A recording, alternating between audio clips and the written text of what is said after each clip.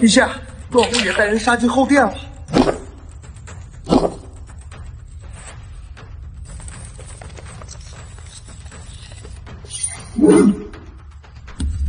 陛下，您办小。段宏爷，朕与你兵权，给你自由，朕如此宠爱你，竟然负朕。陛下，只要你肯交出玉玺，让出地位，从今以后我为帝，你为后，我们共享这万里江山，可好？狗贼，妄想！你不过是朕后宫的一个小小侍君，你敢篡位夺权，凌辱于朕！清君，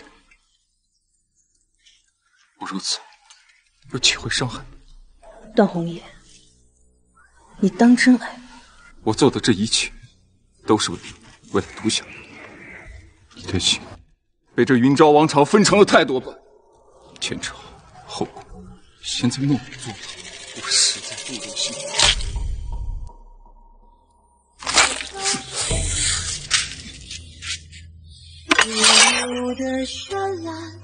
只可惜，王者永不屈于人下。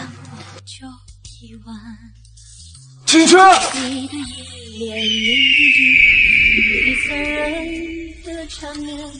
你的世界，你的空间，你模糊的脸。当世界只剩下一片黑暗，是不是还有你陪伴？笑容浅浅，穿着旧衣。段宏爷，朕可以有3宫6院，但绝不能有儿媳。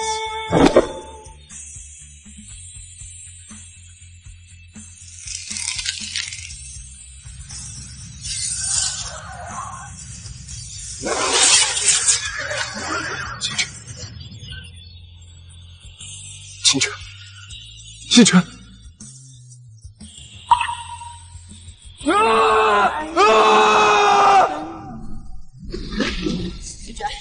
我老老实实的嫁进段家，要是敢露了馅，断了我书家的财路，信不信？我妈的药！大少奶奶，你是何人？为何穿得如此奇异？朕不是死了吗？大少奶奶，您怎么了？大喜的日子，您在这胡说八道什么呢？要不要我给您去叫个医生？哎，这是何处？哪朝哪代？朕为什么会在这里？大少奶奶，我去告诉老夫人您醒了，您好好休息。你要敢露了馅，断了我书家的财路，你不嫁就是我泱泱嫁过去。要是敢露了馅，结果你们嫁进段家。我不嫁。听说段家大少是个喜欢折磨人的变态，嫁给他的人都活不过半年，我不要嫁给他。你不嫁就是我泱泱嫁过去。这门婚事本来就是给疏远的，你害了我妈，害了我，你这个恶毒的小三！少别说话！清泉，我老老实实的嫁进段家，要是敢露了馅，断了我书家的财路，信不信？断了你个不老鬼妈的药！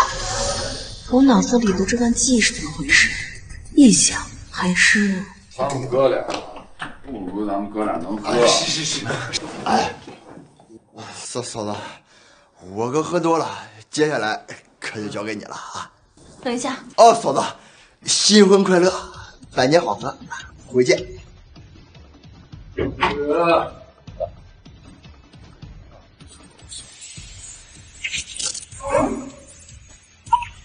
都不腻。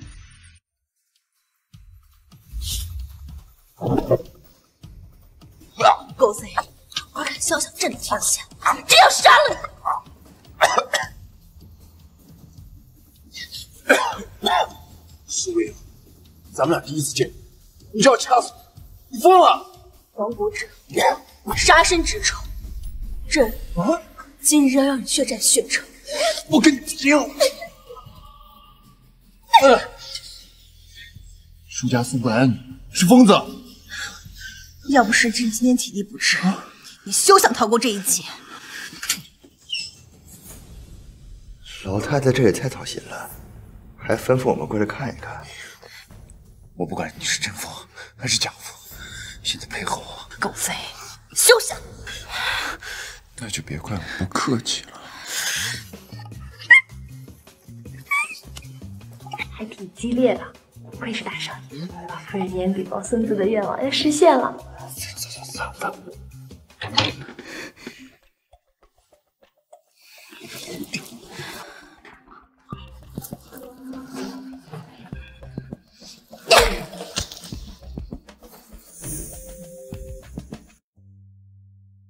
逆贼，我要杀了你！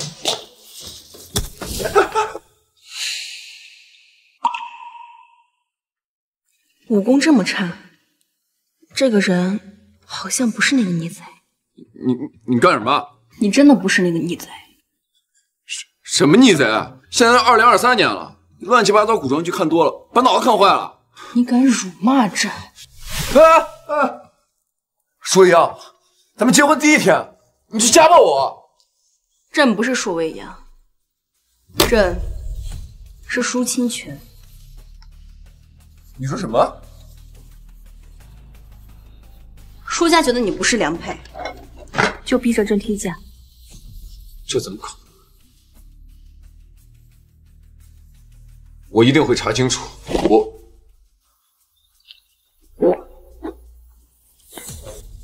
你还真不害臊啊！现在婚服还给你了，去找你的原配吧。告辞。舒家敢这么愚弄我！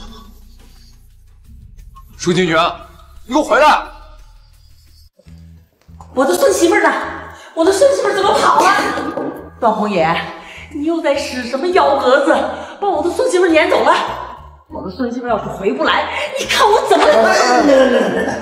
来，您别生气，医生说您不能太激动。哎呦，我胸口好闷。奶奶，我这就去治，你好好休息啊！哎呦，我的宝贝孙媳妇儿呀，我的心好痛哦！行了，奶奶，大哥都走了，别装了。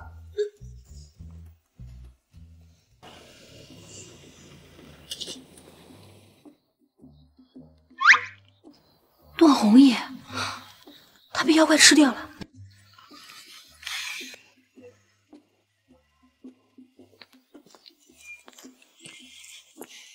走，上车，跟我回家。别碰朕，段红叶，你休想带朕去喂这个妖怪。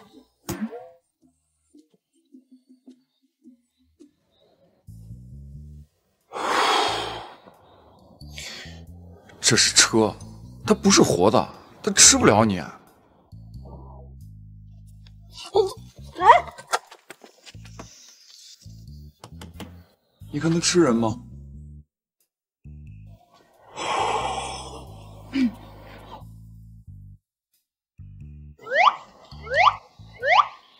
好像还挺温顺的。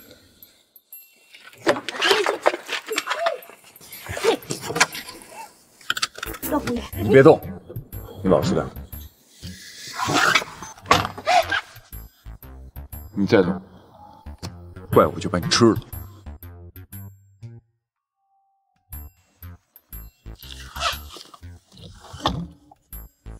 段红叶，你要带朕去哪？看来苏家这女的病得不轻啊！我要不顺着她，先带她去医院。陛下，您近日身体不舒服，我带您去看御医。朕今日确实产生了异象，脑子里乱得很，带朕去看看。起驾。好嘞。段红叶，这是什么坐骑？你要把朕笑死了！啊！导演，往下看。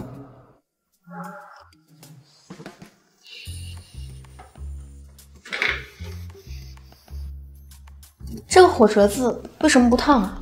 你连这个都不知道是什么？他到底什么毛病？陛下，您坐着，我出去一趟。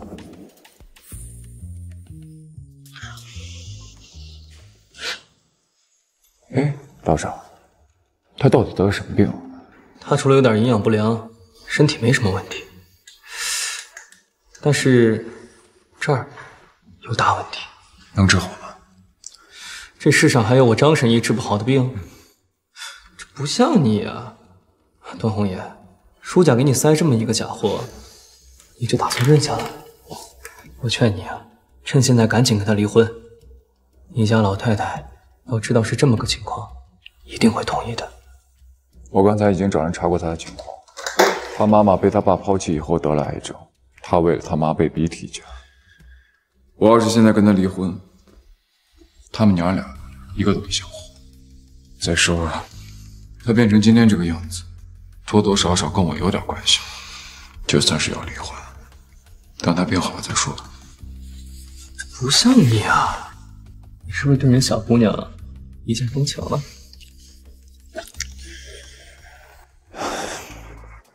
陛下，咱们该回家了。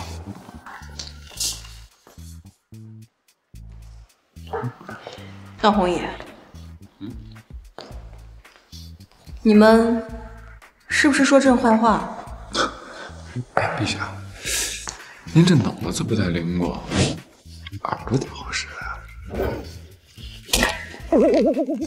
段红野，你不要把朕对你的宽容当做理所应当。是，陛下，我跟您商量个事儿吧。咱们在外面能不能把朕改成我呀？哎，您都不害怕被刺杀了呀？我给您开车去。这个地方如此奇怪，朕为何会出现在此？或许跟着段红叶就能有答案。天都亮了，还不回来？不会出什么事儿吧？老夫人，您放心吧，红叶哥哥不会有事儿的。不过这个舒未央再怎么样也不能在新婚之夜耍小性子离家出走呀。怎么点眼药水都点到我这儿了？你以为我是段红野？老夫人，我不是这个意思的。我们段家的事儿什么时候轮到你操心了？来人，给我送江小姐出去！大少爷回来了，红叶哥哥。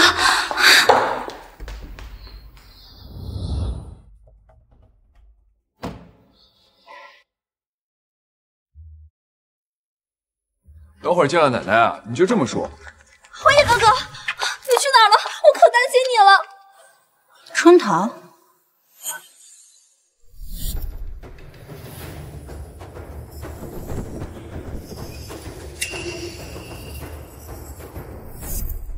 你不是被我刺死了吗？舒未央，你说什么呢？我不管你是谁，我的男人都轮不到你来惦记。看见我拿着东西还不来接，真是越发没有规矩。红叶，你看他，他这里不好，你再等那一下啊。哎，你们。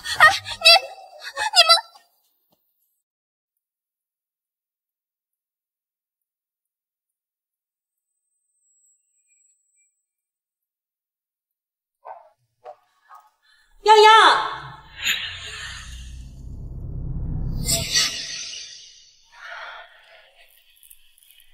我们清泉呀，是哀家唯一的宝贝。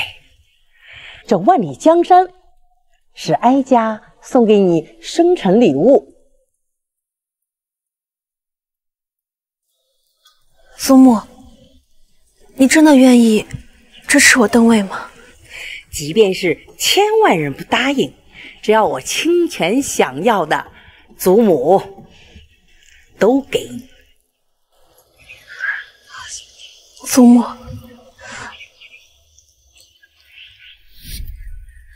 洋洋，你们没事就好，都一晚上没回来了，可担心死我了。奶奶，我们回来了。乖孩子，你受委屈了。洋洋，以后红爷呀，他要再欺负你，你就告诉奶奶，奶奶呀打断他的腿。奶奶，我没有，我什么时候？谢谢祖母。不用谢，都是自家人，不客气。老夫人，你看红颜哥哥给您买了很多礼物，您就别生气了。小狐狸精。春桃，泡茶，再去厨房里面看看有什么早膳，朕饿了。我不叫春桃，你以前确实不叫这个名字，是朕给你起的。我只记得当时你高兴得紧，直接跪下了。你竟然敢侮辱我，我不会放过你的！你撒什么野？规矩全学到狗肚子里面了。你凭什么指使我呀？我又不是你的奴婢。想当人家小老婆，你还不巴结人家正室，连这点眼力劲儿都没有。红叶哥哥，你看他们。今天家里面有点乱，要不先走吧。那我先走了。果然贱婢又是贱婢，真让你走了吗？你就走，你真是一点规矩都没有。奶奶，泱泱今天跟我说她特别累，我带她回去休息啊。你也早点休息。奶奶，我们去了啊。没想到啊，他们的感情这么好。你干什么？为什么不让我说话？陛下，咱俩可是一天一夜没睡觉了，您就请吧。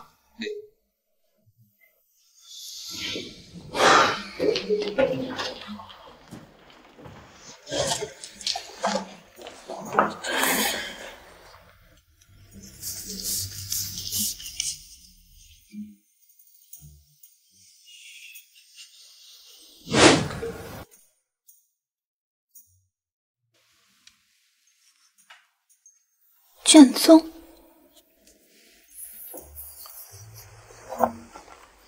这卷宗怎么这么光滑？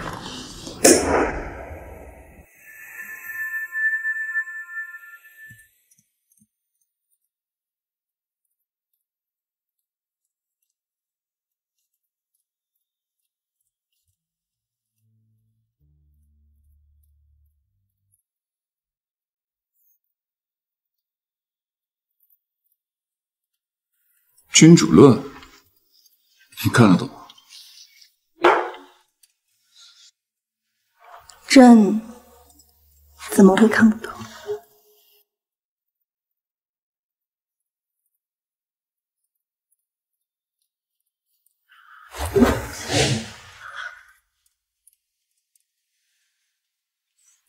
这么迫不及待事情，你还真是不知羞耻。舒心泉，你这么勾引我，居然说我不是羞耻。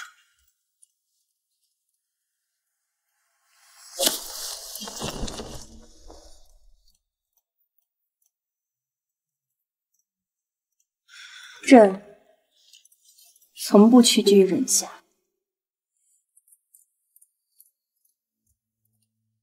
你怎么又背着我欺负央？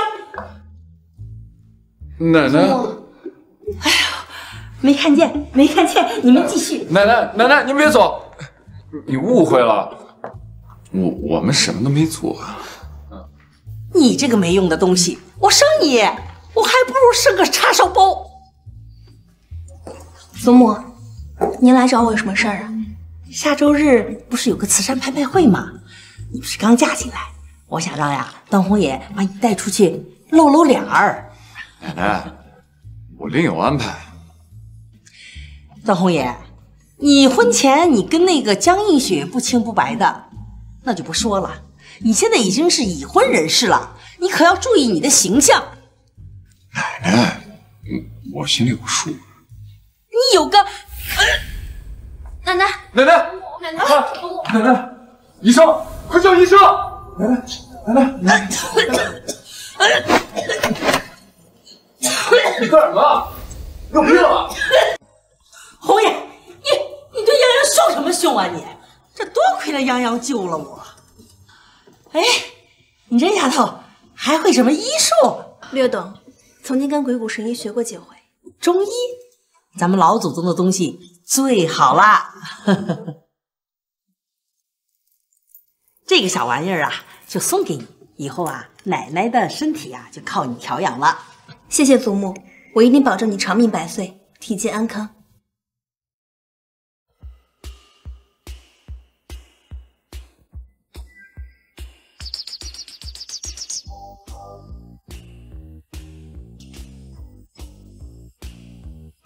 Sometimes I feel I've got to run away。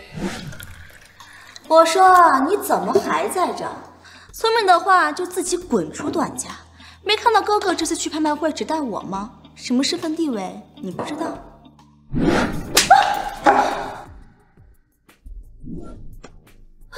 你什么身份？也配站着跟我说话？红爷，救我！他要杀了我！你怎么又发脾气了？红爷，都是我的错，我不应该答应陪你去拍卖会的。洋洋他都生气了，要不然这次你还是带洋洋去吧，我不想破坏你们的感情。你要是想去，你就赶快换衣服。就让春桃伺候你吧，太晚了，真要就寝。随你便。红爷哥哥，你等等我！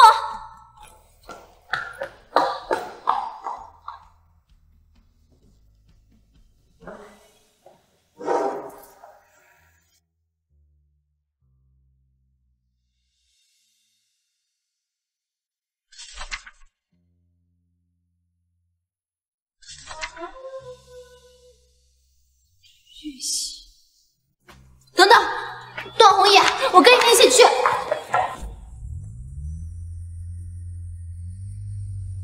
段红爷，停车！段红爷，停车！段红爷，好像有人叫我了。哎呀，不好意思，不好意思，别了，我擦一下。我自己来。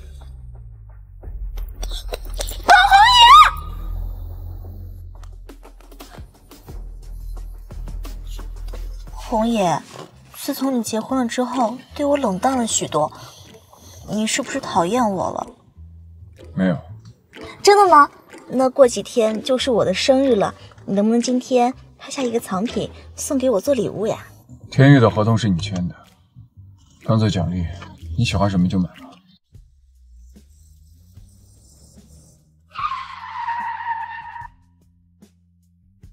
嫂子，奶奶安排我带你去拍卖会，衣服在这里，你可以直接上后面换。好。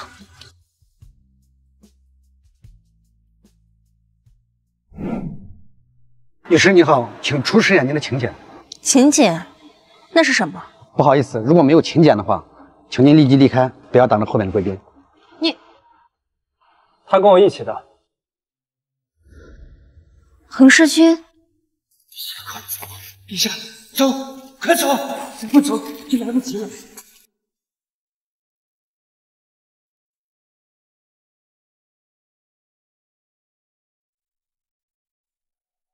走吧，我带你进去。于先生，请。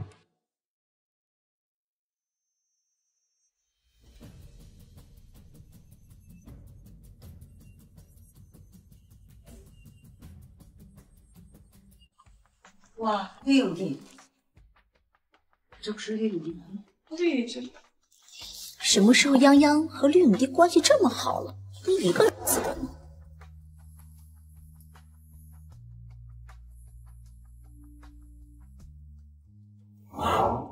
劳烦绿先生把我太太送进来。宝贝，咱们要不然坐VIP吧？这里宽敞，我就不跟你们挤了。红爷，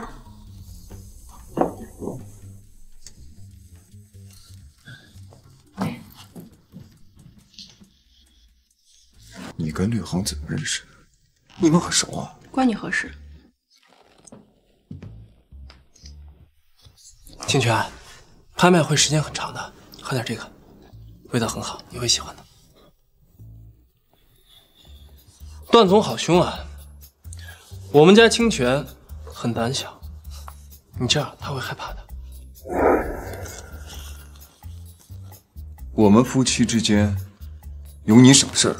清泉，你是自由的，只要你愿意，我会等你。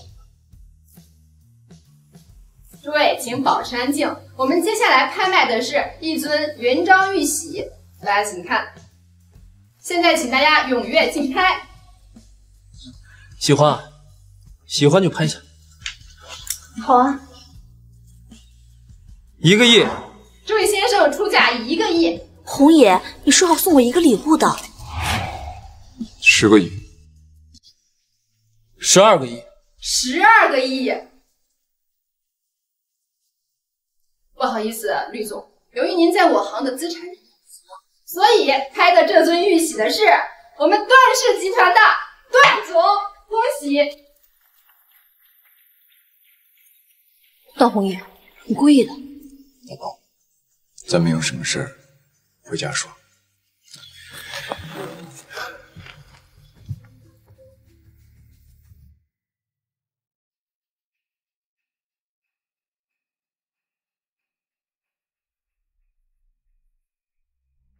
段总、段太太，请您接受一下我们今天的采访吧。段太太，注意配合。段总今天花天价购买了一尊元昭玉玺，请问您为什么花这么高的价钱购买呢？是这样，因为我喜欢。谢谢段总送给我的新婚礼物。段总真是大手笔啊！段太太真是好福气啊！羡慕段总对段太太这么疼爱。感谢各位媒体记者朋友关心。今天呢，我和我太太还有事情，我们就先走。谢谢。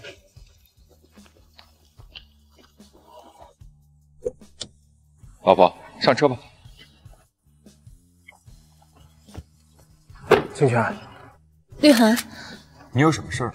清泉，之前答应送你一件礼物，这个就当做我对你的补偿吧，表表心意。我太太我自己会送你，不需要其他的野男人献殷勤。你还是管好你自己。没有绯闻的绿大影帝，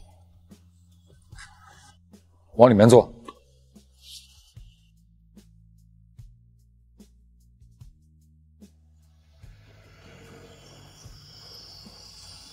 段红颜，你还是这么强行霸道。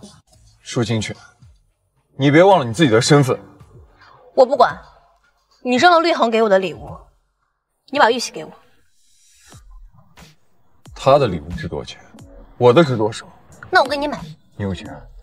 没有，但我可以保证赚钱之后还给你。那就等你赚到钱之后再说吧。不过在此之前，你别忘了你自己是段太太的身份。我不喜欢看着你跟别的男人眉来眼去。陛下，你说后宫只有我一人，那绿恒是怎么回事？你吃醋了？你少往自己脸上贴金。我是为了段家的声誉。说回玉玺，一言为定。等我赚够钱了，你就把玉玺给我，然后我们就和离，两不相欠。和离？啊，对，用你们这里的话说，就是离婚。你说真的？说真的。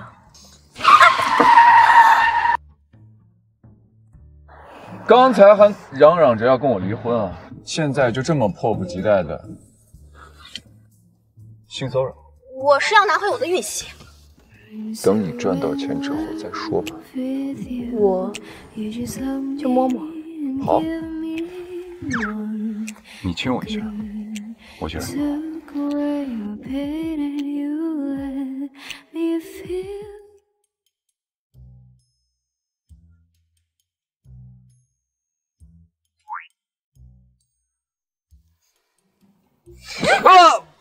郑红叶，你竟然敢戏耍朕！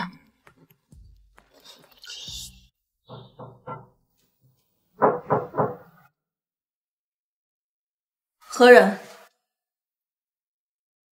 夫人回来了，请大少奶奶下楼敬茶。我没听错吧？是他要给我敬茶吧？这个呀，是我在欧洲的时候发现这颗黑珍珠的，觉得特别适合您，所以就拍下来了。马屁精！哎呀，让你破费了啊！哎呀，你说，要不是我婆婆有病，你跟红爷早就是一对儿了啊！爸，你眼睛怎么了？要不咱们去医院看看吧？你别小病拖成大病啊！那个女人怎么还没起床？哪有这样的？让婆婆在底下等着，她蒙头在楼上睡大觉，不成体统。阿姨呀，您别生气啊，泱泱啊，可能是太累了，毕竟啊，这和人交往是很费神的。昨天啊，她和绿影帝才见了一面，就聊得特别好，这一点我是羡慕不来的。春堂，你一天没什么事情做，只会闲聊吗？阿姨，你看他，映雪陪我说说话，关你什么事儿啊？倒是你，这会儿知道起床了。哼，知道你来了就起了，免得让你空等。韩氏，敬茶吧。你说什么？阿姨，泱泱，你怎么可以这样呢？就算你不尊重阿姨，可毕竟是你婆婆呢。你要干什么？别闹，你应该跟我妈妈敬茶。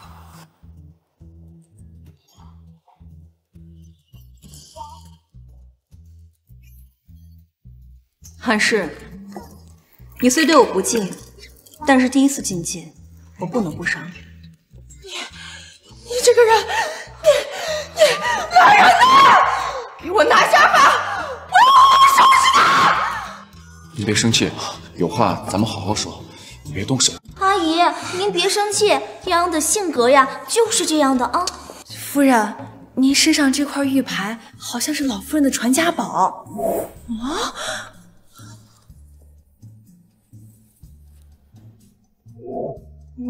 你真的要送给我？小物件而已，你喜欢就拿去，不必谢恩。妈，清泉知道您喜欢，特意给您送的。哎呀，这虽然你这个人嘛，说话倒是不中听，但是人还蛮大方的嘛。啊，那我这个婆婆呢，也就不跟你一般计较了。只要呀，你别给我找事儿，咱们婆媳是可以好好处的嘛。阿姨，您怎么能……哎呀，映雪啊，谢谢你送我的珍珠戒指啊！你说你跟红爷这也算是有缘无分，不如你做阿姨的干女儿。阿姨，那是他送的。我和阿姨关系这么好，送点小礼物怎么了？不会这样，你都要嫉妒吧？我会嫉妒你送假珍珠。什么？你说这东西是假货？哼，映雪怎么可能送我假货？树清泉，你污蔑我！红爷，你看他，我不懂珠，你别问我。这可是映雪从欧洲专门带回来的深海黑珍珠。那就试试。哎，我的珍珠！树清泉，你干什么？这很贵的。妈，清泉肯定不是有意的。这样，以后我给你买一个更大、更好的。天然海水珍珠是不会蜕皮的，刮下来的只会是珍珠粉，而这一颗蜕下来的是皮。真的？江映雪竟然敢拿假珍珠来骗我！我还准备下午带着她跟几个太太喝下午茶呢。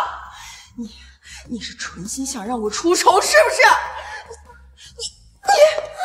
你我滚出去！以后没有事儿，不要在我跟前碍眼，滚！阿姨，红爷，这一定是有误会的，我回去查清楚，给你们一个解释。我先走了。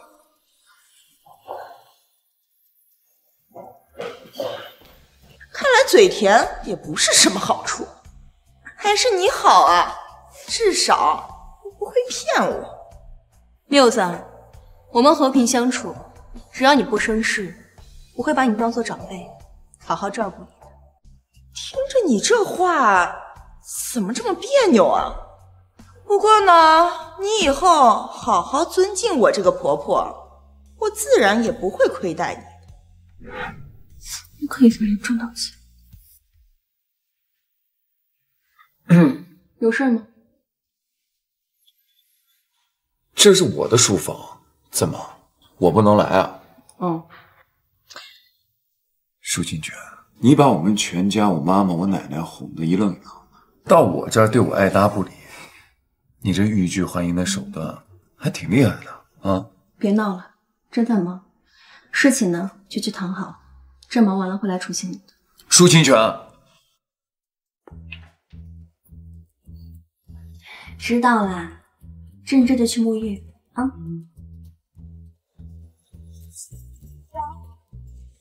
你真把我当宠妃了啊？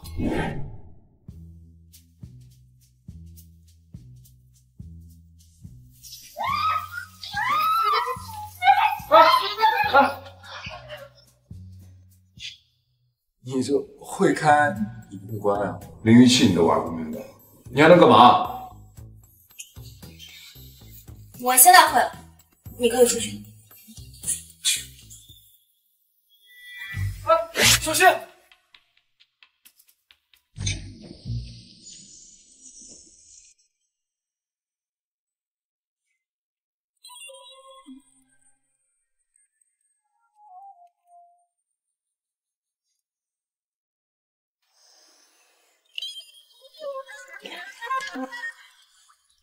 出去。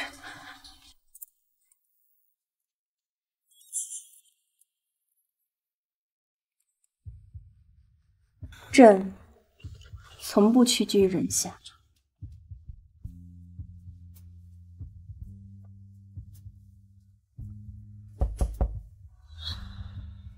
最好有事儿。是郑小姐，她住院了。你给我10分钟，我去处理一下。你要为了江映雪丢下我？江家对我有恩，救过我，我答应过江映雪的父亲，要照顾好他。滴水之恩，当涌泉相报。但是大晚上，段段没有让一个大男人独自出去的道理，所以我陪你去。到了。我先上去，你去停车。清泉，谢谢你的理解。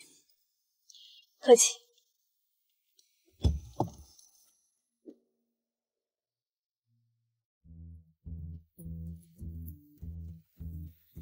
怎么还不来呀？你这个贱人，拖住红爷了。要不然红爷哥哥绝对不会这么晚来的。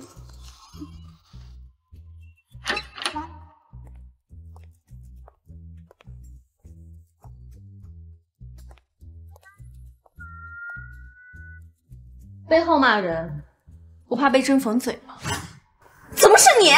你这个做奴婢的生病了，我当主子的当然过来关心关心。陆清泉，我要撕了你的嘴！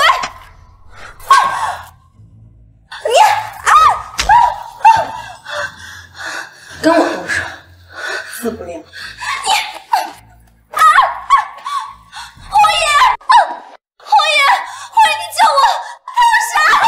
你们在干什么？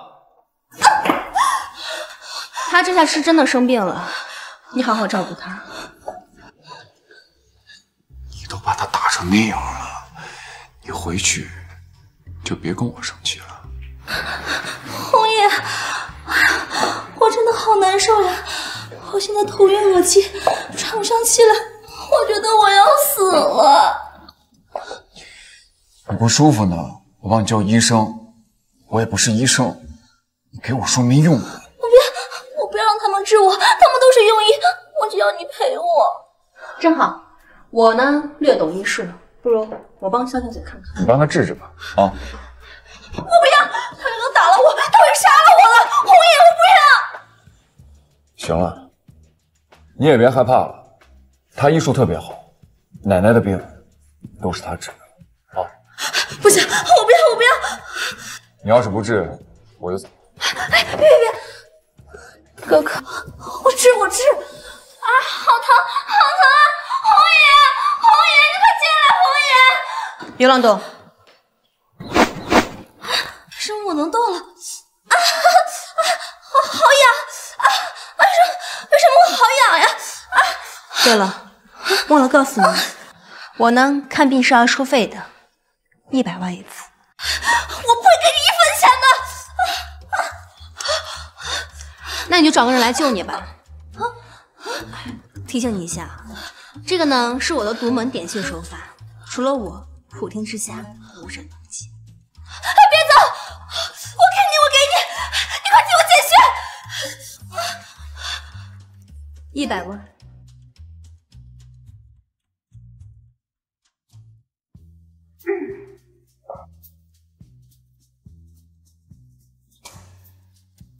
赚到钱了，厉害！这就是钱票啊，这能换钱吗？你们的钱庄在哪儿？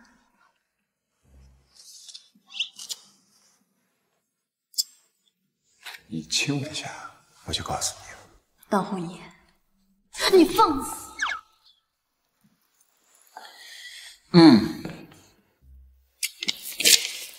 哎，好了，别闹了，我明天带你去，把钱存了。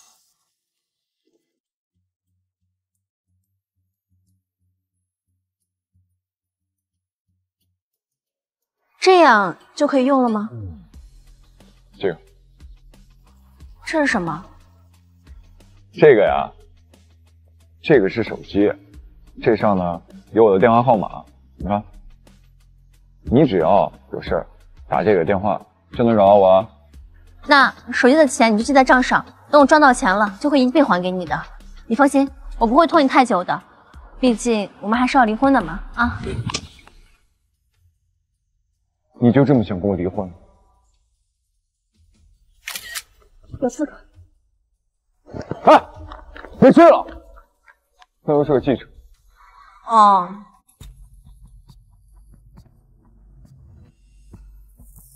可恶，这个贱人！早姐，您别生气了，段总心里都是您，您和段总那是青梅竹马的情分啊。你说的也对，我这个贱人刚刚坑了我，我绝对不会放过他的。您不是说他最近缺钱吗？那不如咱们……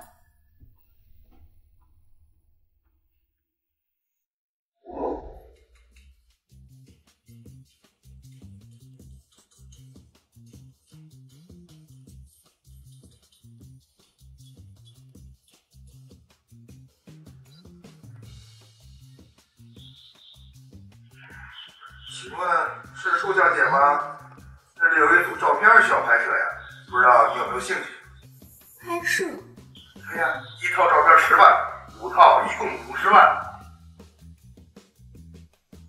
我有兴趣。舒小姐，您说像您身材这么好，我们的摄影师肯定都会特别喜欢。啊，这边，请吧。美女，来吧，来吧。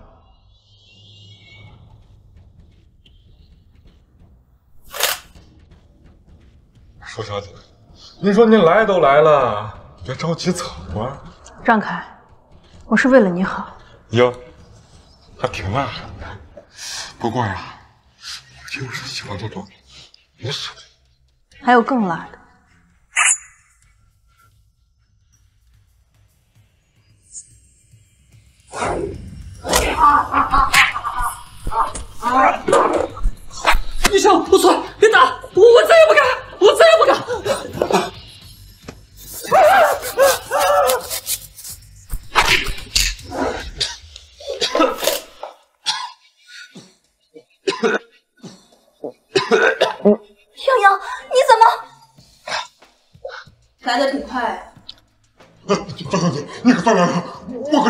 顾里的吩咐。你胡说什么你？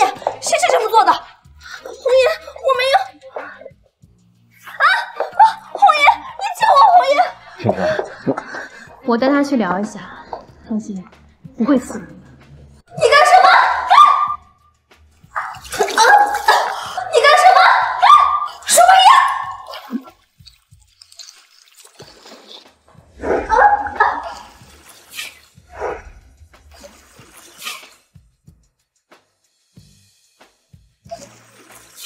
春桃，你说这个世界上真的有犯了错误可以逃过惩罚的人吗？你要干什么？你干什么？红爷，警方的人已经到了。警察来了，你说你会做几年的牢呀？红爷，我错了，我求你别让我去坐牢，我错了。江一雪，做错事情的人就应该受到惩罚。你答应过我爸爸要照顾好我的，你要把我照顾到牢里去吗？我真的错了，我错了。这件事情受害者是泱泱，你瞅我没用。泱泱，仇我已经报了，滚吧，带走。放开我！你放开我！为什么不把他交给警察？如果你想的话，我可以。君王一言九鼎，哪能出尔反尔呢？陆小姐，之前他们已经犯了好几起相同的案子了，但就是因为没有证据而无法立案。举手之劳。不愧是段太太啊！段太太当代侠女，将门风范。段总好福气呀！舒小姐，这是给你的。这是什么？这是之前报案人悬赏的奖金，一共50万。谢谢啊，太感谢了，太感谢了，有你们真好。你这和彭总，就这点零用钱，你看给你高兴。积少成多嘛。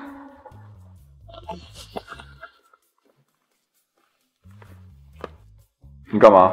这些钱先给你，所以你能不能让我摸摸我的玉玺？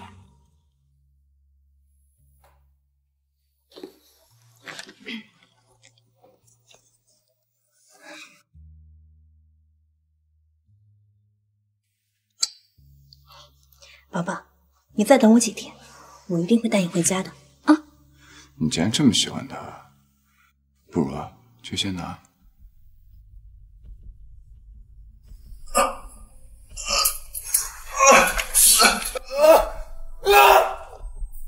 段红叶，段红叶，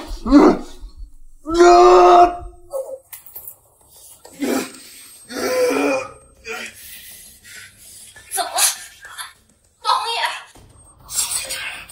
你就这么想离开我是吗？你在说什么？你干嘛？你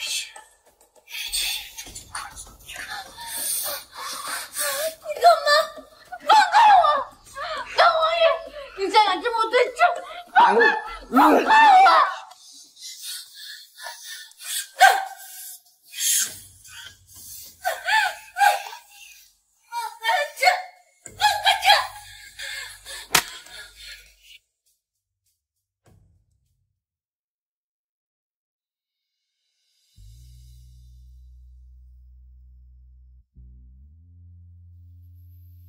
对不起啊，吓着你了吧？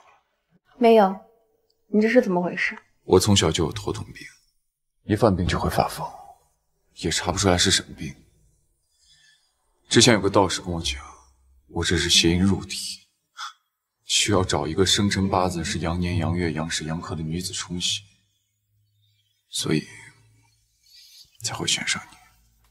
所以奶奶根本没有生病，而是为了隐瞒你的病情。我说的重点是这个吗？那你什么意思啊？别人都很害怕我只要一犯病，他们不管再喜欢我都会离开我。你真的不害怕吗？如果你害怕，我可以放你走。你打不过我，也不会伤到我。我呢，一拳就可以把你打晕。舒清泉，你这个人真的是……我就当是你夸我了。我向来很好，只是你眼瞎而已。清泉，我说话就说话，别动手动脚的。我不想离婚了。我想，我们也许……我不想听。之前是我做的不够好，让你失望了。我会今后试着对你好的，清觉。或许试着像真夫妻一样一起生活。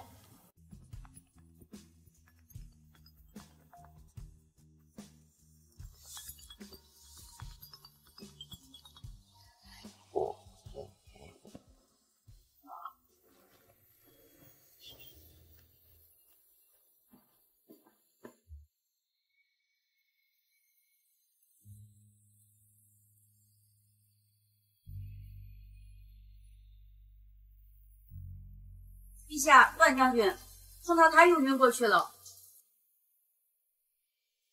陛下，他是为了救我才变成这样，我不能去。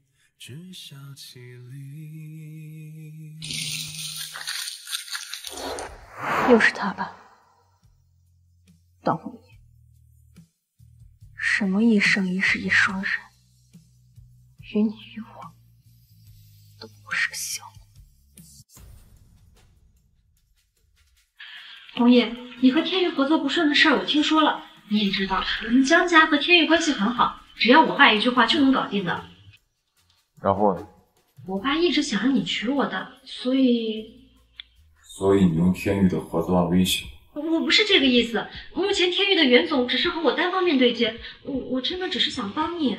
江一雪，我段宏野再怎么样都不会靠一个女人做事，你以后不要再联系我了。哎，别怪红野，我们可是青梅竹马一起长大的，能不能再给我一次机会啊？江一雪，别再让我对你失望了。又看过分了。放开。放。段红叶，你不用一碗水端平，反正我们也会离婚的。你去安抚好你的心肝宝贝就行。你吃醋了，你听我解释好不好？江一雪给我打电话是为了公事，不是为了私事。他是为了公事，还是为了遮掩今天做的好事？段总，你手眼通天，不会不知道我被人骗去拍照片的事情是谁指使的吧？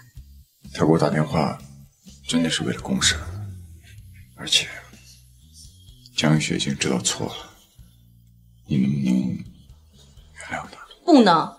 段氏总裁和江家千金出双入对，疑似好事将近，段太太将有换人。嫂子，你可千万别生气，这一看就是假的。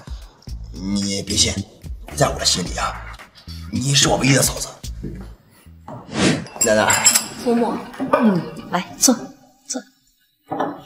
我呀是特地过来告诉你，你呀是我特定的段家的孙媳妇儿，不是什么阿猫阿狗啊都能代替得了的。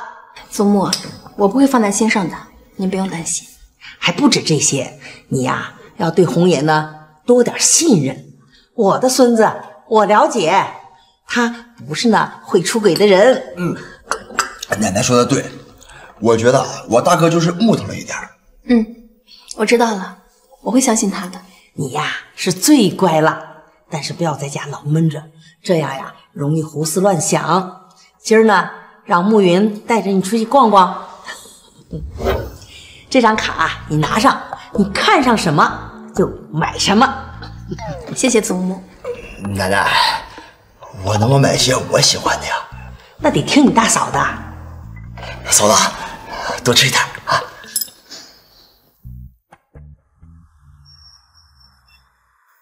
段太太，这些衣服都非常适合您，您都可以试试看。我试一下这件。等等，这件衣服我要了，包起来。这件衣服我嫂子先看上。打扮好看也得有人看吧。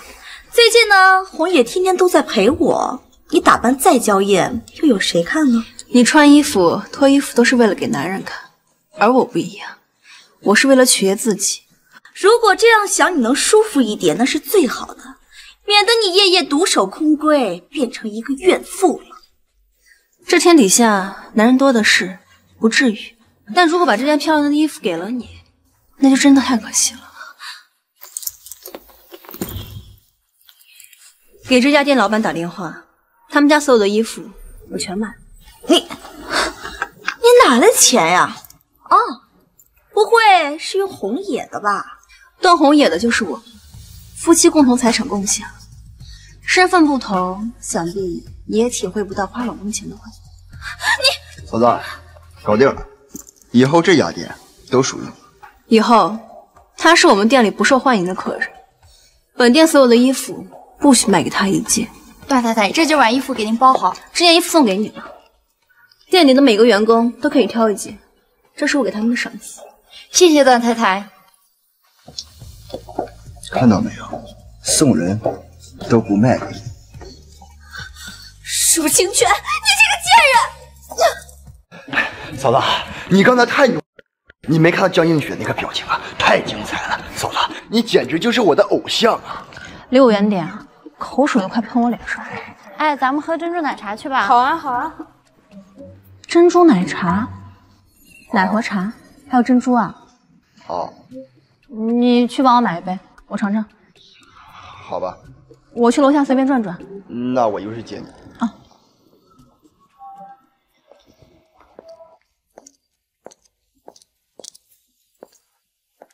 少爷，这可是1000多年前的古董，这当时可是放在元昭女帝岁案前的花瓶。这东西可是我太奶奶给我传下来的，您瞧好了啊，买不了吃亏，买不了上炕。元昭女帝，那不是我用过的东西。放心，大爷，绝对保真。我的御案上从来不摆青瓷花瓶。不是，你一个小姑娘家的，懂什么呀？去边玩去。小姑娘，你也会古董鉴定？不懂，但是我就是知道这个花瓶是假的。别以为你是个女的，我就不敢凶你。我告诉你，你再敢打扰我做生意，你信不信我打的你满地？你打不过我。哎呦呵，我就不信了。哎，美女，哎呦，美女，我错了，我再也不敢卖假货了。哎，你饶了我吧！别再让我看见你出来招摇撞骗。好，谢谢。哎，你这瓶子送你了，大爷。哎，小姑娘，你看这花瓶。严总，没想到这么巧，在这儿也能遇到您呢。这花瓶啊，模仿的是惟妙惟肖。我很好奇，您怎么看出来这个花瓶是假的呢？我真的不知道，我就是能看出来。那你还有这本事呀？正好我家里边有很多的古董，不如跟我一起过去吃个饭，就当做我对你之前的感谢了。泱泱啊，你要是猜的呢，就说是猜的，别在元总面前耍什么小聪明，否则被拆穿了，丢脸的可不止你一个人了。丢的又不是你的脸，你上蹿下跳什么？谢之不恭。那好，请。喂，红叶哥哥，我见到袁总了，但是有件事情你别生气啊。泱泱跟着袁总去他家了，说是要帮着袁总鉴定古董呢。我担心他万一搞砸了，咱们跟了这么久的合作案，他你在哪？发个位置，我去接你。舒未央，这一次看你怎么丢脸。没想到舒小姐泡茶技术也这么好啊！袁总，我夫人多有打扰了。原来舒小姐是段太太呀，段总真是有福气啊！袁总，你还是叫我舒小姐吧。最近工作太忙了，都没空陪我太太，她都有小情绪了，情绪而已。小夫妻嘛。我跟我太太年轻的时候啊，也经常吵架。谁跟你进去？回家再说吧。我们今天都有打扰，我们就先回去了，咱们改天再谈。红叶哥哥，咱们今日难得来袁总这里，可以谈谈合作细节的，洋洋，你要是想回去的话，你可以先回去的。你放心，我会照顾好红叶哥哥的。你还真是个好奴婢呀，上赶着伺候人。你，嘿嘿，好了好了，都别要吵了。今天呢，我也不想工作，哎，不如这样，你们几个跟着我一起看一看我的藏品。妾室不恭。袁总，早就听说您藏品无数的，今天是我有眼福了。马屁精。那几位就跟我来吧，请。少说两句吧。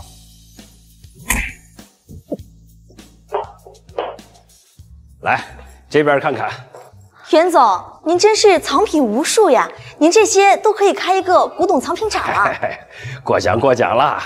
都是些普通的小玩意儿。哎，你说话注意点啊！泱泱好像对古董很有研究嘛，不如你看看这里哪件古董最值钱呀？猜对了有奖吗？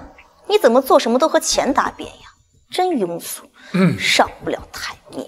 哎，江小姐，你别这么说呀，我挺喜欢舒小姐的这种直爽的性格的。啊，不如这样，我跟段总呢赌上一局。你想怎么赌？如果舒小姐赢了，那她所拿的那件藏品呢就归她了。但是如果舒小姐输了，我听说前几天段总拍得了一件元昭玉玺，那就把这件玉玺呢输给我吧。我一定会赢的。你知不知道，他一直想要我的元昭玉玺，你这不是直接送给他？你就这么不信任我吗？还是说我一定会输？你就作吧。元昭玉玺要是没了，到时候你可别求着我，哭着给你买回来。元昭玉玺是我的，我怎么可能输？泱泱，我劝你专心一点，那可是价值12个亿呢。有你什么事儿啊？你，舒小姐，在这一炷香烧完之前，如果你找不见那件藏品，那么你就输了。请。对。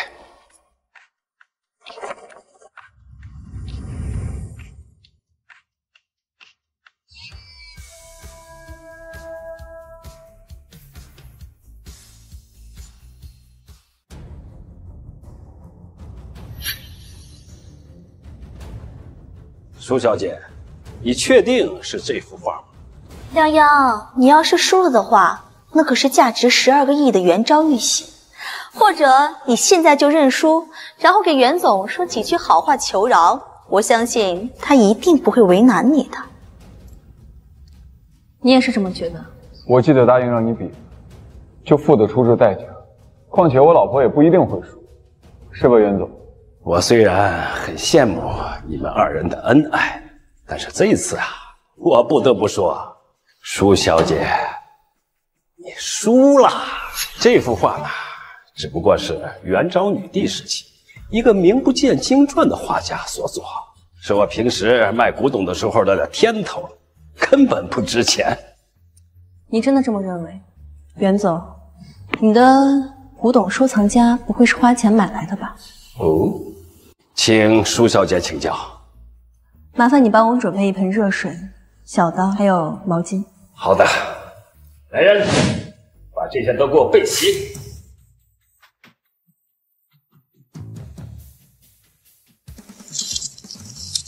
哎，张扬，你干嘛？这幅画就算不值钱，你也不能毁了它呀！几位请看，上面这幅画名不见经传，是为了保护下面的图。这是唐某墨梅图，这的确是墨梅图，没想到我平时拿来作为天头的画下边，竟然藏着价值3亿的墨梅图。袁总，不可能的，这不可能！您再仔细看看。我绝对不会看错的。这次啊，我输了。舒小姐，你赢了。这幅画呢，你拿去吧。那就恭敬不如从命了。我就说了，我一定不会输的。时间不早了，咱们也不打扰袁总休息。我很喜欢舒小姐，等下次咱们合作签约的时候，一定要让舒小姐在场。那是当然。舒小姐，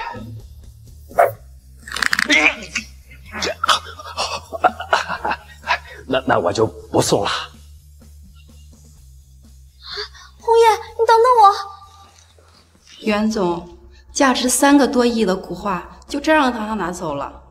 不急，舍不得孩子，套不到狼。这个元昭玉玺一定会是我的。段红叶，你能不能帮我把这幅画卖了？这个值3个亿呢。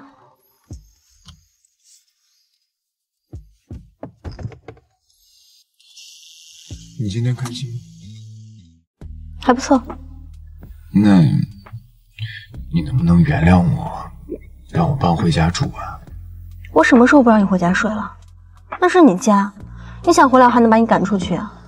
那你看你，我一回家你就给我蹬脸，我一去床上睡，你就抱着枕头去书房睡，那你这跟赶我有什么两样呢？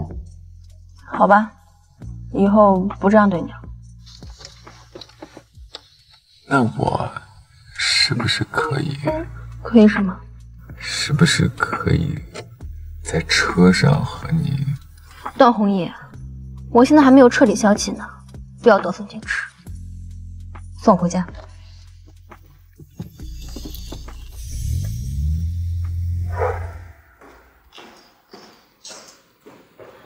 丫丫回来了，你来干什么？最近需要个投资，这不来找亲家来聊一聊吗？我说你们家怎么回事儿？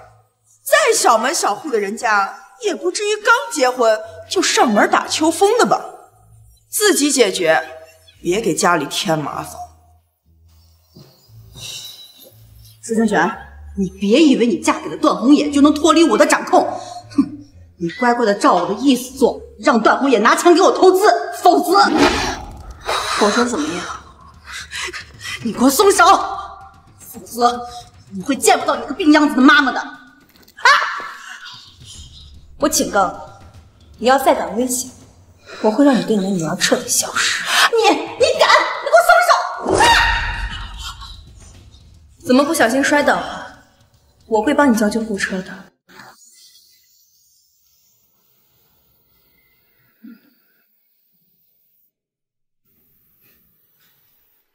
段红野，你老婆娘家也太过分了吧？这才结婚几天就上门要钱，他以为是乞丐吗？妈，这事儿不需要您管。如果洋洋有需要，他自然会找我去替的。再说了，咱们现在不都一家人吗？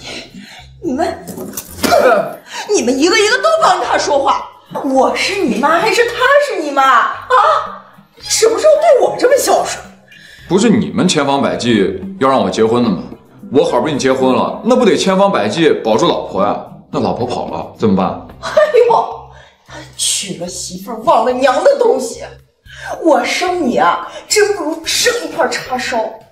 妈，我告诉你，你那个媳妇儿不是什么安分的人，你好自为之吧你。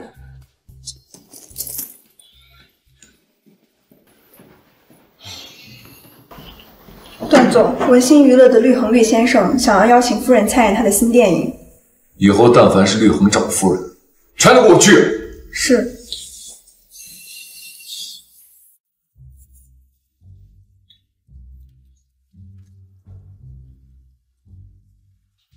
有伤风化。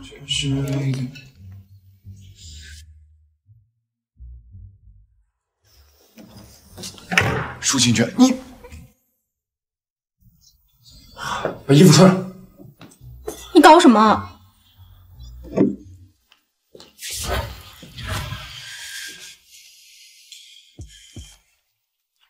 你脸红了？你什么时候变得这么纯情了？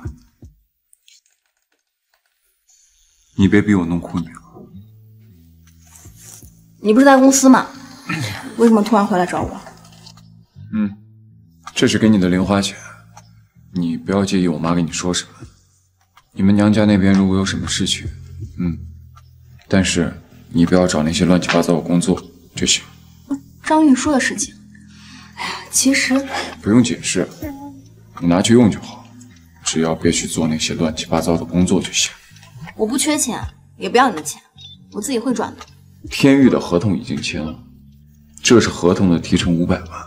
你要是真不想要，那我就给江一学，反正他一直那个。哎，我要，这是我的东西，凭什么给他？元祖那边说了，3天之后举办晚宴，邀请我们夫妻俩一起去。知道了。你怎么还不走？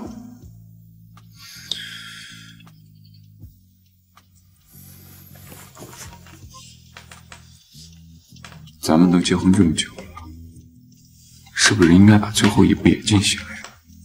奶奶可是一直想让我们给她生孙子。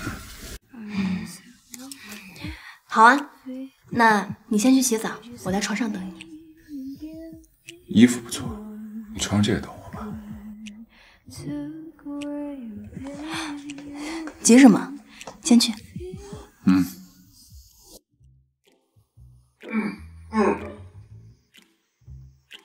其实你也不用这么害羞，咱们本来就是夫妻了嘛。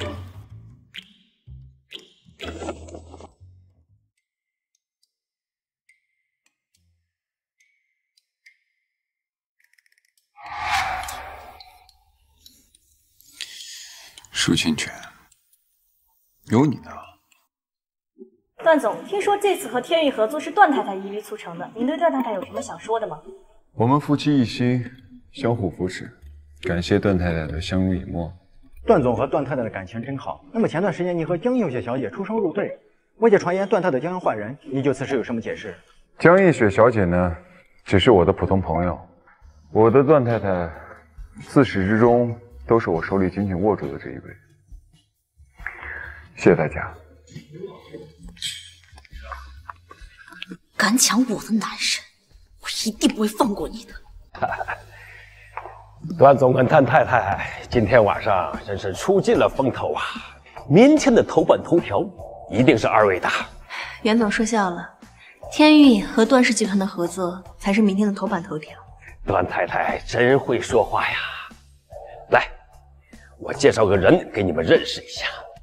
清泉，好久不见。我太太最近在备孕，喝不了酒，她的酒我喝了。段总管的可真严啊！我要是结婚了，一定不会控制欲这么强，即便是夫妻，也应该有自己的一点私人空间啊。等绿先生结婚了再说吧。哦，你要是结婚了，我和我太太一定会送你个大红包的。原来你们都认识呀，真是巧了。听说。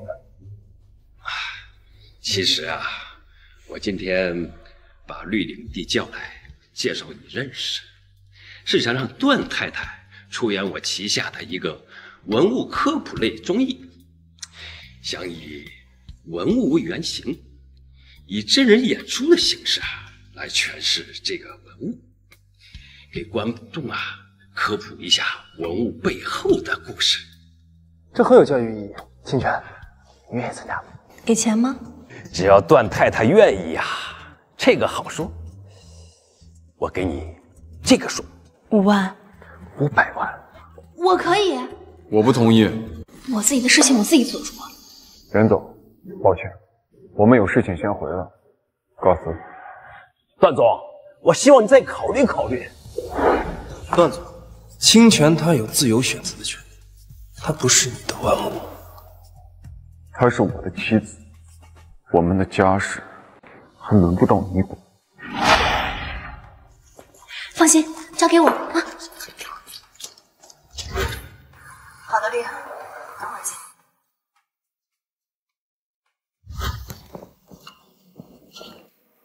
这个本子写的真的很好，寓教于乐。哎，等一下。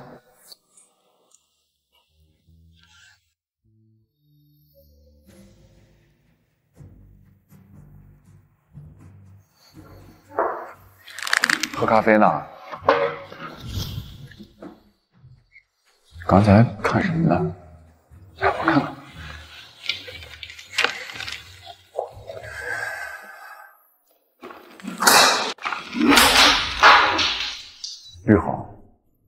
你死了没有信？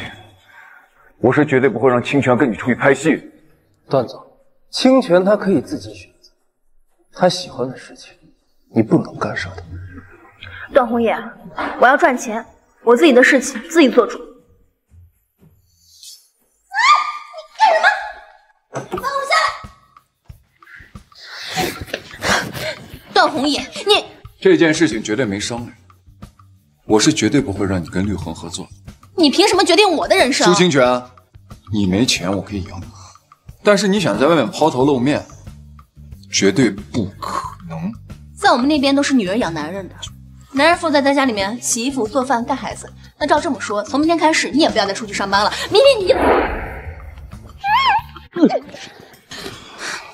段红叶，你不要以为你自荐整齐，我就会答应你。你说什么？我说错了吗？你不就是想用男色勾引我？这招你早在1000年前就用过了。你别以为你在这儿装疯卖傻，我就会松口。你好好在这房间清醒清醒。我才不听你的呢！由不得你。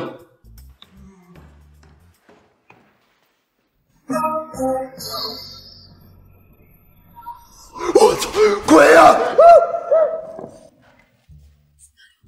转过来，转过来！干什么？是我，你瞎叫什么呀？嫂子，你这大半夜不睡觉，黑灯瞎火在这转悠什么呢？吓死我了！睡不着，出来走走，不可以吗？行。你呢？你大晚上出来干嘛？我打游戏打饿了，点了点大闸蟹的外卖。嫂子，要不要一起吃点？大闸蟹？嫂子，你不会连大闸蟹都没吃过吧？那东西人能吃吗？长得那么吓人，怎么吃啊？这也太好吃了吧！还有吗？嫂子，要不我把我这给你吧。嫂子，那咱们关系都这么好了，我能不能问你，你这大半夜为什么不回睡觉啊？是不是和我哥吵架了？我呢，想参加一个综艺，但他不同意，所以我打算把他休了，这样他以后就管不着我。别呀，嫂子，你看啊，你们刚结婚就离婚，这传出去，这不让人笑话吗？哎，我有办法，我大哥一定不同意。什么办法？你其实可以去找奶奶，大哥最孝顺了。你要是让他老人家发话，那我哥一定会同意的。你说的很有道理，好兄弟，我不会忘记你的。要是让大哥知道是我在教唆大嫂，那不得把我扔进太平洋啊！奶奶，这几天雨水大，房间里面湿气重，用沉香去湿气。你这孩子无事呀是不会来找我的，怎么有事儿你就直说，是不是那个红爷又欺负你了？我想求您让我去参加一个古董科普类的综艺。什么？你要当明星，要在电视上露脸？那怎么能行？我们段家呀还从来没有这件事情。我不是为了当明星，我是为了弘扬老祖宗的文化传统。您之前不是说咱们华夏的东西就要传承下去吗？我希望更多的人能通过古董去了解历史。那你一定要去吗？奶奶，我承认我是有私心的，我想有自己的事业，有自己的目标。我不想做一个每天在家里等着段红颜回来的怨妇。可是，奶奶，您放心，我一定不会丢段奶奶脸的。好，我答应你。但是在去之前，你得答应奶奶2件事情。奶奶，您说，别说2件事，10件、100件，我都答应你。这第1件事呀，只要我活着，你一定不能和段红颜离婚。好，我答应你。那第2件事呢？第2件事，那就是你和红爷还没有圆房吧？在去综艺之前，和红爷把房圆了。我也不指望你现在就给我马上生孩子，但是至少你让我老太太有个盼头吧。这好，你去准备吧。我今天晚上叫红爷呢早点回来。奶奶，您找我了？来。综艺的事儿啊，我已经知道了。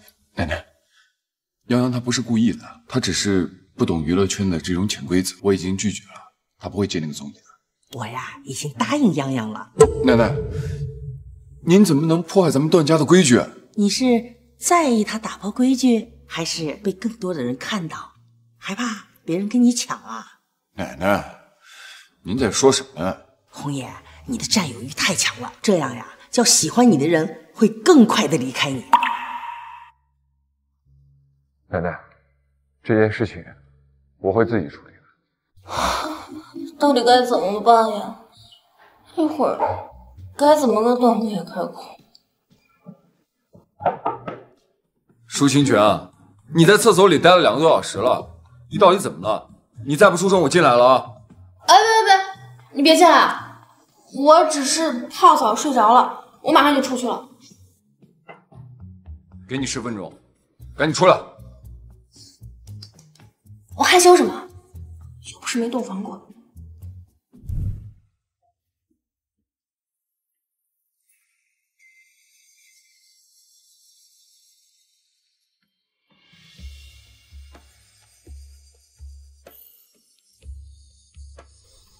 段红野，此生此世，你想要的一生一世一双人，这个都给你。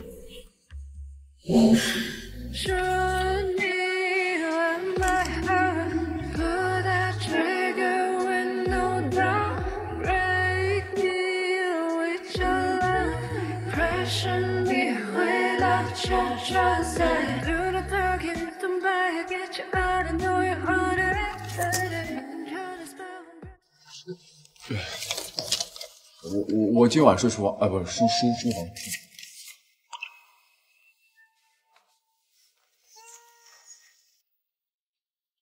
段红叶，你跑什么？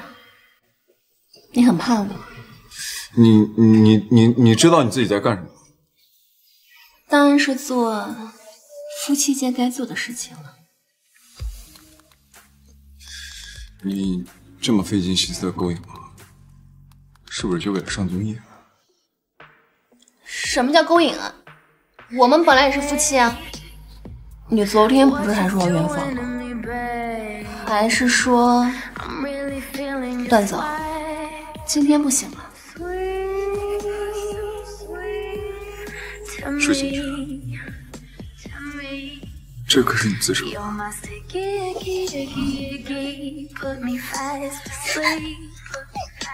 什么？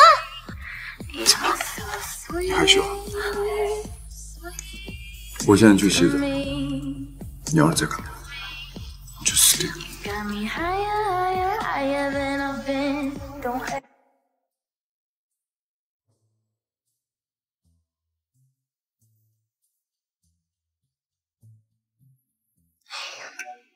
我到底在想什么误会？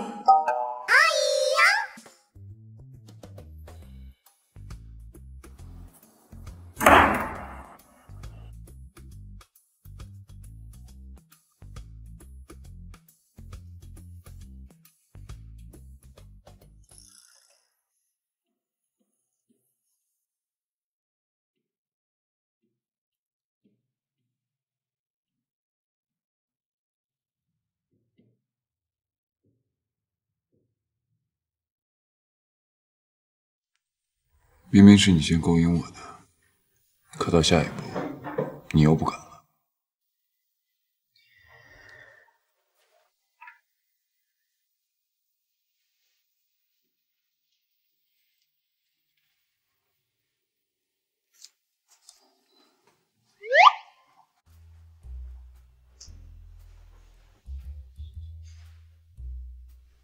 舒清泉，你想什么呢？难道我喜欢上他了？袁总，您真的愿意帮我吗？可是您不是很喜欢舒未央吗？我喜欢的只是袁昭玉玺，只要你能帮助我拿到我的心头好，我自然也会帮助你成为段太太。可是那尊袁昭玉玺一直在红野的书房里，我根本就进不去啊。明天段红野要带着袁昭玉玺来片场，到时候你只需要……你好，这个您先交给我吧，等拍摄完了呢，我会给您原封不动的还回来的。那我这次的角色是什么？您这次的角色呢，是一个野心勃勃的宫女，虽然是个配角，但是戏份可不少呢。您稍等一下，我一会儿把剧本给您拿过来啊。谢谢啊。哎，等一下，元昭女帝时期只有彩瓷，没有青瓷，你这个道具不对的。要谢啊。哎，马桶千万不能放在寝宫里，还有这个刀。这个是普通侍卫的刀，女帝是不会用它的。哎，好的好的，楚小姐懂得真多，谢谢啊。哟，泱泱啊，你说人家后勤组小哥哥那么辛苦，你还在这里鸡蛋里面挑骨头。要是闲着没事的话，你去那边把厕所扫了去。既然你这么心疼的后勤的兄弟们，那不如你去帮帮他们。怎么可能？我可是女主，拍一集500万呢，怎么可能干那些低贱的杂活？哟，刚刚不是还一口一个小哥哥吗？现在就看不起人了，未免太残忍了吧？你竟然这么跟我说话！江映雪，你怎么还在这里摸鱼啊？台词呢？记住了吗？导演都怪他，气得我把台词都忘了。我不要跟他演戏，你以为我想跟你演？好了，闹什么闹啊？你们除了吵架，能不能干点正事啊？还有你的戏说好了吗？导演，明明是他的错，你骂我干嘛？我不演了。江映雪，你跟我耍大牌是吧？你不要以为我不敢换了你啊！导演，他不演，我演。哎，谁说我不演的？我现在就可以开始。现在就可以开始了。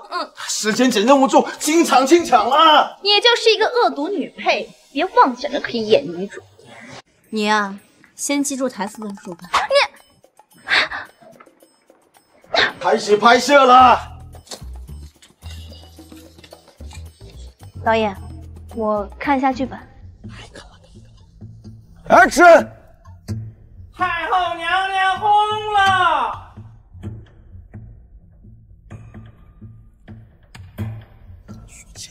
舒淇啊，你咔！导演，你喊咔干嘛？我酝酿情绪呢。你管一动不动像木头似的站着，叫酝酿情绪啊！我是有微表情和眼神的，是内心戏。你笑什么？你上！导演，演女主500万一集。你说500万了，你要能演好，1000万都给你啊，祖宗。好，让了。等着出丑吧你，蠢货！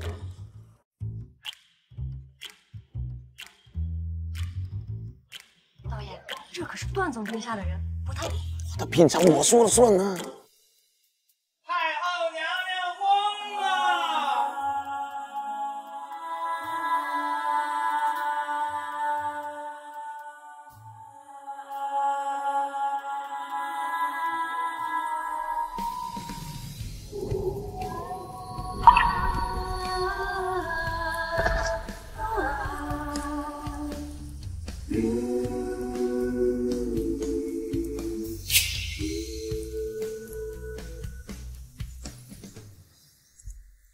陛下，您是95之尊，怎可轻易？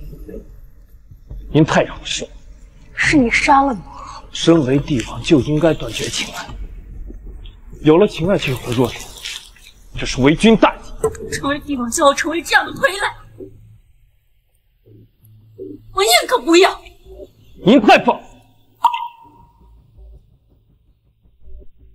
如果还有下集，我定会亲手废了。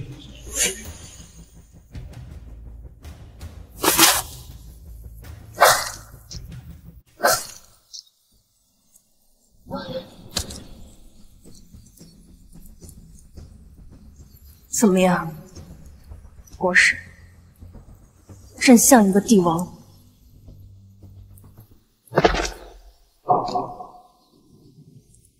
朕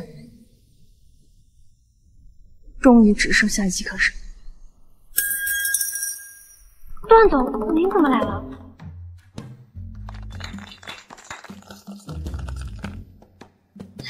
红爷，你是来看我的吗？演得太好了，真没想到你能演这么好。红爷，你别生气了，演戏就是这样的。泱泱可能是控制不住自己的情感吧，所以说在娱乐圈有很多人才出轨的。你闭嘴！红爷，你段总也来了。您别介意啊，一入戏就容易控制不住感情。我怎么会介意呢？我太太这么优秀，我为她感到骄傲的。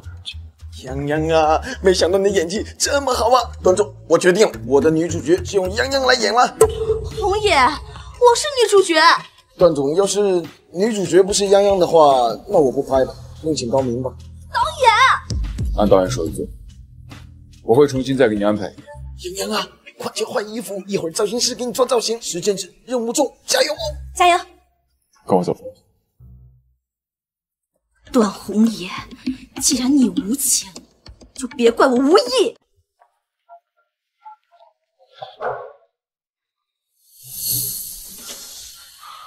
段红爷，你对我这么好，就不怕江夜雪吃醋吗？你是我老婆，我不对你好，对谁好？那我是不是应该奖励你？我这里很热，也很热，我想要你。如果我说那样的事情我真的做过呢，你还会为了我心动吗？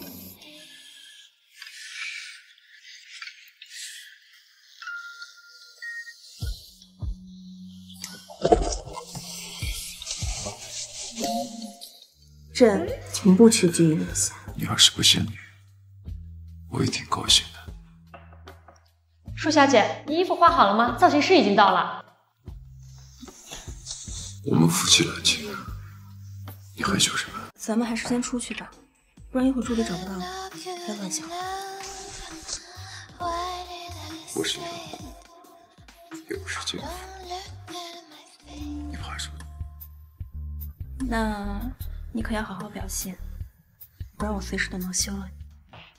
你说什么就是什么。我们还要继续。张总，不好了，那个玉玺搞不见了。什么？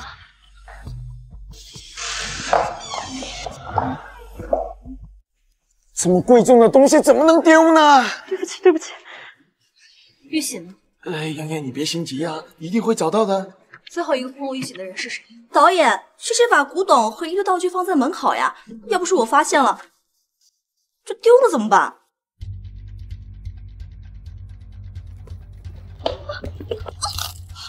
舒清雪，你发什么疯啊？真正的玉玺在哪里？什么真的假的？我好心拿给你们的，你还这样对我，你放开我！红爷，你快救救我！他要把我杀了！你又要帮他？别做傻事，这样只会对你不好。你先放手。红爷，洋洋不仅冤枉我，他还对我使用暴力。又是这种。江映雪，我警告，把朕的玉玺交出来。在车里。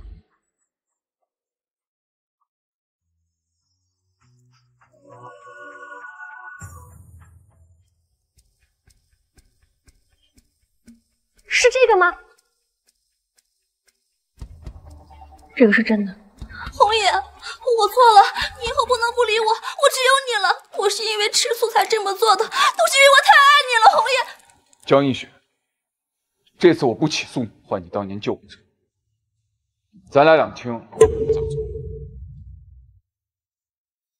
红爷，你回来！东红爷，你不能这么对我！舒服吗？再重一点。舒清泉，你叫的这么荡漾，是在勾引我吗？段总这么容易就被勾引啊？怎么，我被我自己老婆勾引，有什么不对吗？倒是某些人，什么时候才能完成他段太太的义务啊？义务？什么意思啊？听不懂。舒清泉，你故意的吧？你别以为我不知道，你都已经答应奶奶跟我圆房了，你准备逃到什么时候？可是最近有好几个剧组在找我拍戏呢，而且我的钱呢也快攒够了。当初你不是说要离婚吗？离婚？我不离婚。你是我老婆，谁敢觊觎，我就弄死谁。但当初是谁说的不离婚谁是狗啊？王老妹儿，老婆，那我来事情了啊。等一下，等我拍完戏。那你总得给我喂点好的吧？你不能总让我吃不饱。洋洋啊，等下最后一场真人戏要打斗的不？要不我给你找几个替身，你摆摆造型。那不是弄虚作假吗？我这不是担心你吗？你现在可是我的心肝宝贝哦。不用替身，我想亲自还原云昭女帝的一生。好，我支持你。我很久没有见到过像你这样敬业的演员了，我相信你一定会火的，加油！元昭女帝，你已经中了我的埋伏，束手就擒的话可以饶你一死，看你尚有几分姿色，可以让你当我的上下妾。放肆！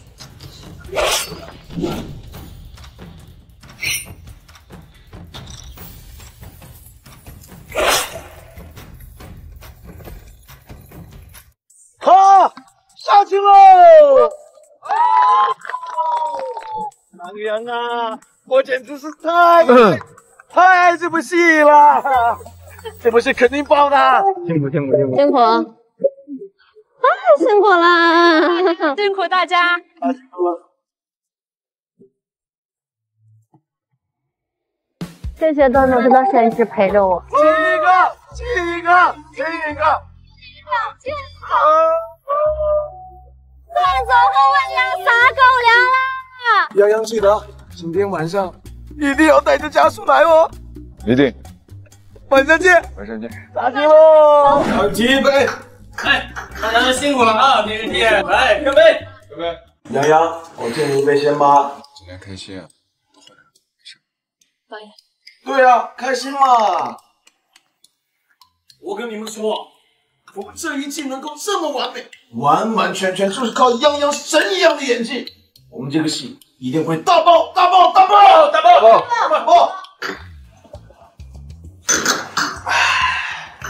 洋洋，再让我敬佩你。我觉得你作为演员真的太优秀。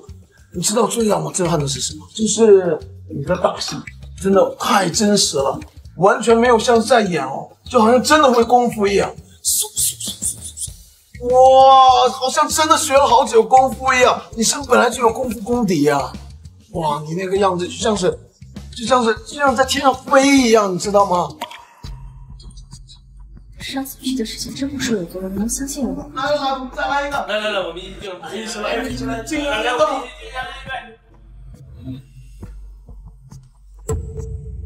唉，这样吧，泱泱，知道你酒量不好，我多喝一点，你少喝一点，好不好？导演，今天高兴，大家都喝开心了，不醉不归。不醉不归。哇，这么多哦！哎，你说的把我过早呢，来，清泉，咱们回家吧。我不回去，我还要跟他们继续喝，这是整个元朝最能喝的，是不是？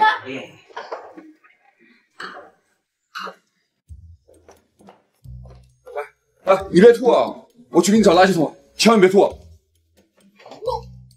哎呀，苏清泉，我以后再让你喝酒，我跟你姓，让你喝也没让你喝那么多呀，你看你吐的。干嘛呀？这还能喝？这是洗澡水啊，不是酒。清醒一点。段红叶，你对我江映雪了，你为什么还要来招惹我？你去跟江映雪结婚了？这就是你今天喝多的原因，石清泉。你说错了。我才没有，我无所谓，我不跟你们计较，我无所谓你们拥不拥抱，关我什么事情？江映雪要出国了，她说要见我最后一面。那个不是拥抱，我不爱她，我只想跟你拥抱，只想跟你结婚，只想跟你做。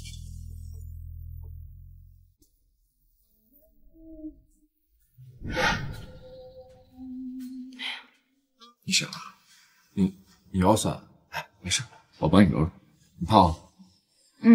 你这个情况呢，是属于练习乳酸堆积，只要你保持一定的运动量，以后多锻炼就不会酸了。我怀疑你在开车。我这呢是在跟你探讨学术问题。段老师很懂啊。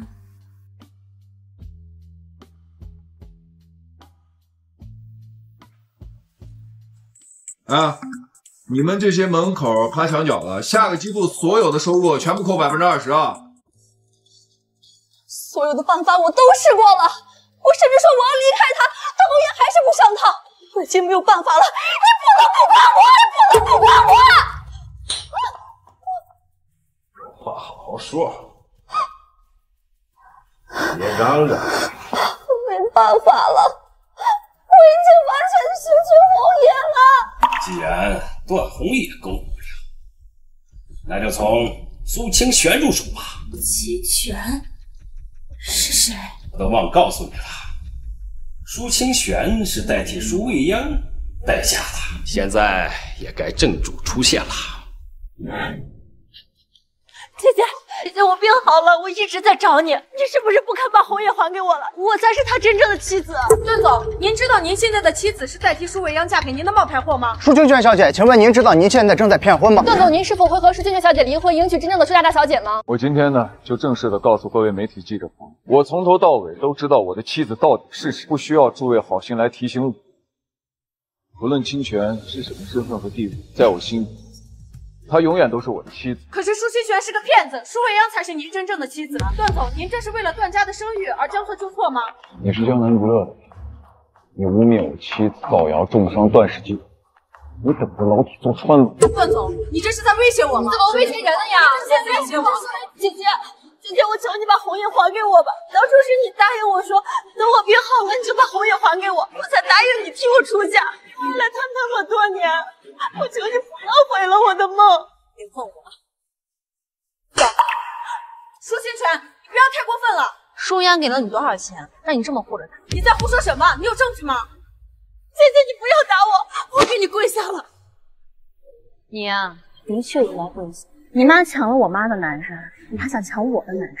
你说，你该不该死？不敢对我怎么样的，你那个病老老妈还在我手上，我好怕怕哦。带走。放开我！你放开我！段总，您这是在干嘛？段总，请您正面下我一个回应。段总，请您正面回应我的问题。这件事情我们舒清泉，我一定会曝光你的，我一定会曝光你的，我一定会曝光你的。舒清泉，这件事情我会曝光你的。给你妈打电话，用我妈来换她的命。红颜，我不认识，我太太不论想做什么，我都会无条件支持的。舒清泉会让你输的。我想想，还是把你的耳朵割下来，记住。哎，你说他会认出来吗？姐姐，姐姐，我错了，我认出他，我认出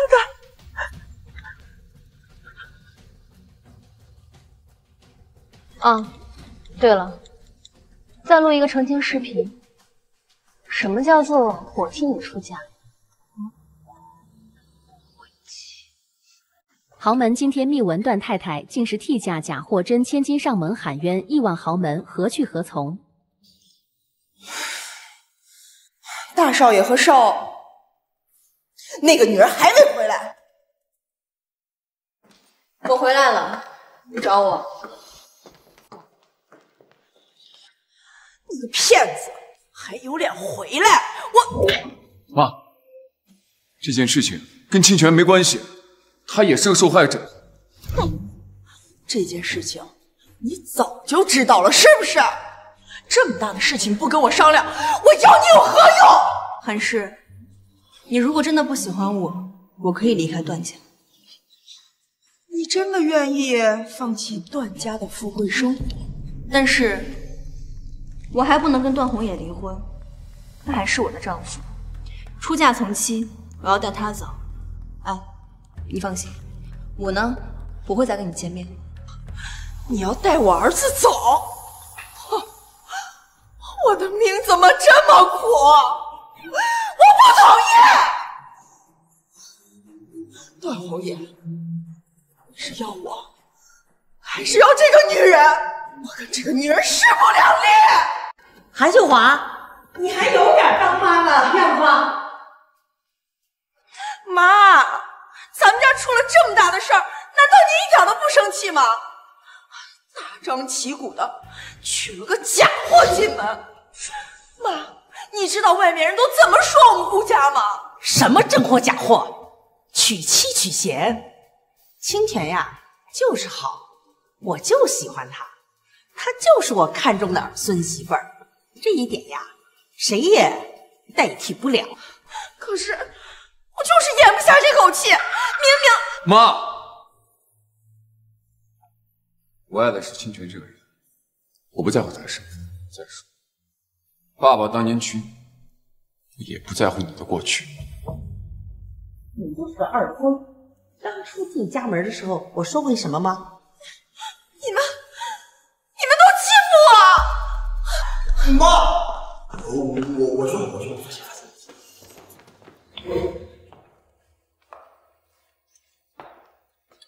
秀华呀，她就是刀子嘴豆腐心，她呀就是过不去她心里那条坎儿。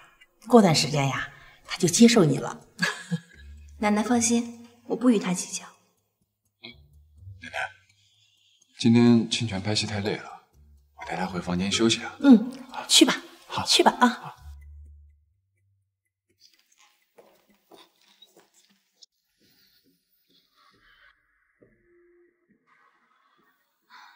段红叶，你今天说的那些话都是真的吗？还是跟那个记者说的一样？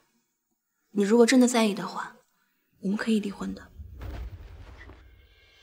别再跟我提离婚了，我不想提。红叶，你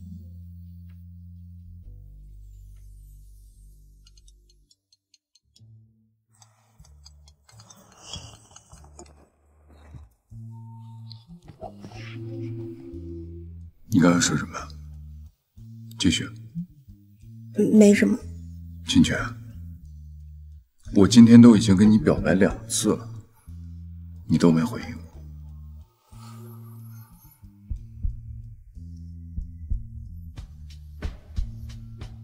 我想听听你想。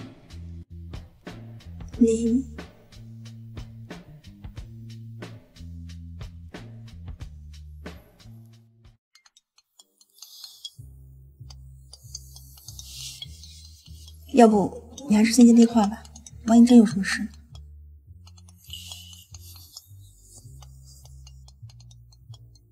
那你等我回来啊，靠不着。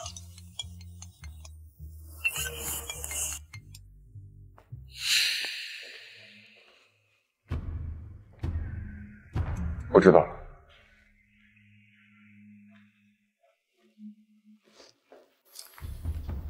什么事啊？以后妈要见你，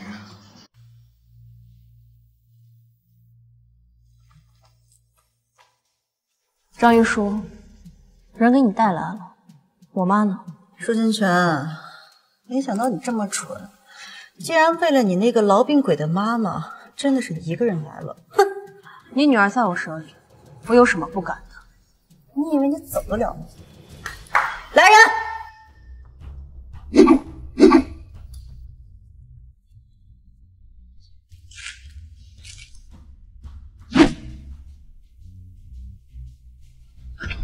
说话！妈，你快救我！舒心泉他疯了，他真的会杀了我！没用的东西！既然嫁不进段家，我要你有何用？你以为我会在乎一个抱养的小贱婢吗？你说什么呢？我可是你和爸的亲生女儿呀！抓住舒清泉！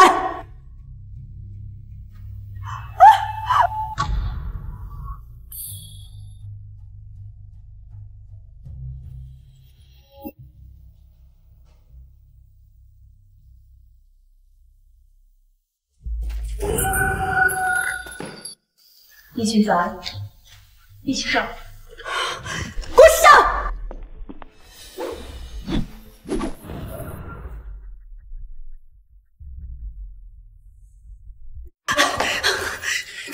这不可能！你们一群废物，给我起来！该轮到你了，后妈。你以为我没有后手？你真的跟你那个已经死去的妈一样蠢。我妈已经死了。4年前她已经死了。我告诉她，你跟她只能活一个。当着我的面就跳了楼了。只有你这个蠢货还不知道。该死！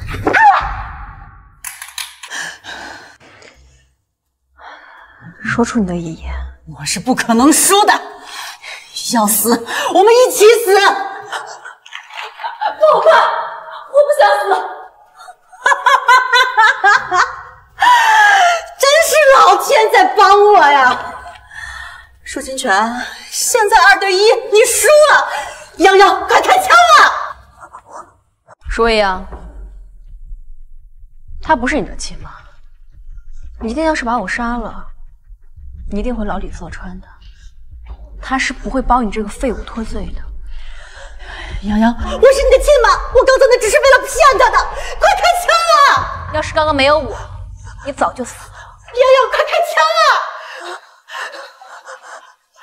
你们不要吵了！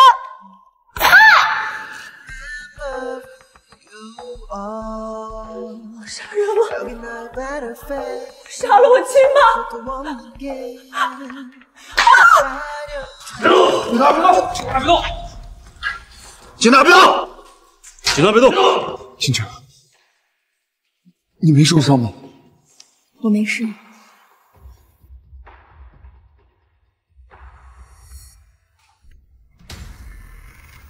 有炸弹！快跑！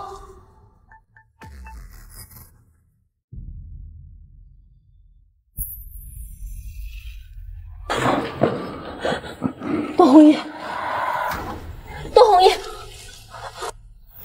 红衣，段红衣，不要睡，醒醒，不要睡。对不起。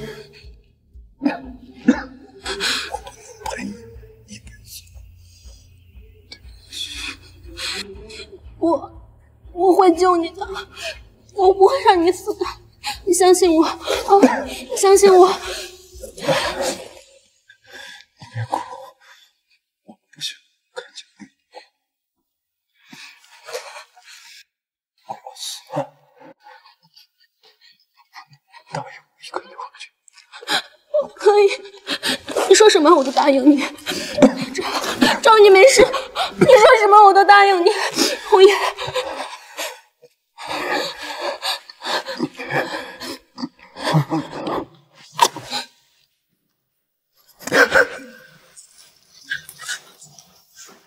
对不起，我实在是忍不住。段红叶，别生气了。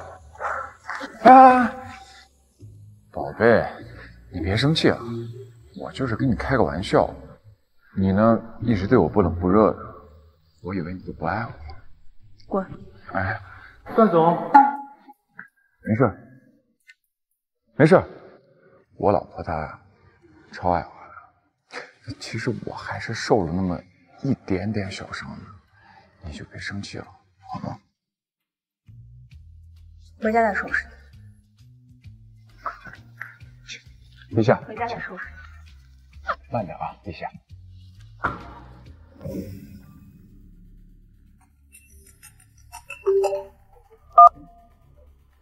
怎么样？袁总，计划失败了。什么？这怎么可能？我计划了这么久的计划，怎么可能失败？废物，一群废物！怎么不去医院？现在这些记者跟得紧，去医院就一定会闹上新闻。我不想让奶奶和妈担心，而且我妈那个性格，你又不是不知道。你说的对。没事，对不起，谢谢你。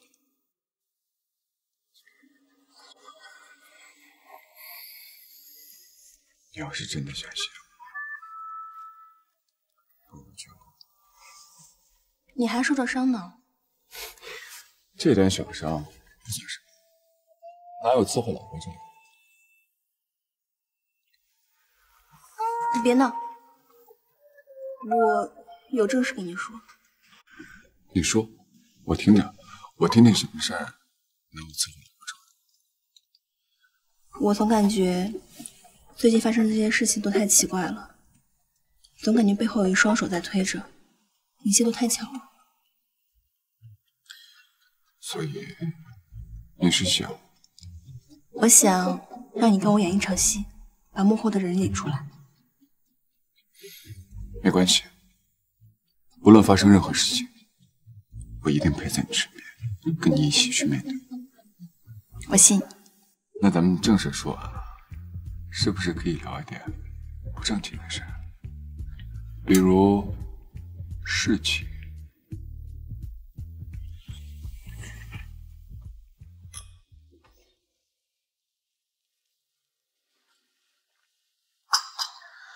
真没想到你能出演我新电影的女主。你给我的剧本我看了，我很喜欢，而且我也很喜欢演戏，不想和你争了。总有一天，你一定会坐在影后的位置上。我希望那一天，能够站在你身边的人是我。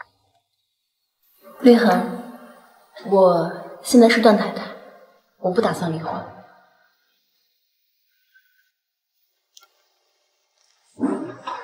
祝你幸福。高人气新人演员，午夜约会影帝，豪门婚变，亿万总裁被戴绿帽，爱妻宣言成笑话。舒清泉，你给我滚下来！舒清泉！大清早的吵吵闹闹，成何体统？你以为我是你这个贱人吗？就是红颜在这惯着你，才让你如今无法无天。今天就教训教训你。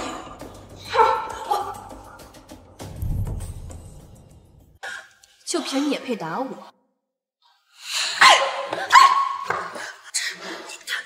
舒清泉，跪下！哼，你说什么？我让你跪下给妈道歉。你不要以为你现在在外面拍戏火，你就能在家颐指气使。她是你婆婆，跪下。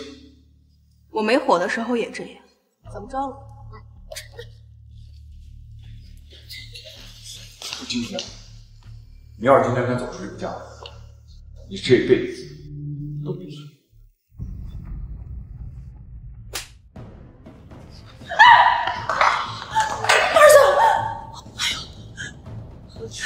打我儿子！我滚！段家不需要你这样的婆婆，我也不需要这样的丈夫。早就受够。怎么了，清泉？你有话好好说，哪有夫妻间不吵架的？我和段宏也不是夫妻，应该嫁给他的是已经坐牢的舒未央，我是舒清泉。你怎么又提这事儿？我呀，只认你这一个是孙媳妇儿，不管别人是谁，我都不认。你就当是为了奶奶留下来哈。舒清泉，你想留下来可以，从今天起退出娱乐圈，在家给我好好待着。我当什么事情没有发生。你，清泉，你别走！奶奶，哥，你快把嫂子追回来呀！那媒体写的东西你能信吗？嫂子的品性你还不了解啊？她要走就走，刚好我换个心。哥，二三，造孽呀！奶奶，舒小姐，听说你已搬出段家，准备和段总离婚了，这是真的吗？舒小姐，你和段总离婚是因为绿先生吗？今天是宝藏的发布会现场，私人问题呢，我不想回答，还请大家多多关注宝藏。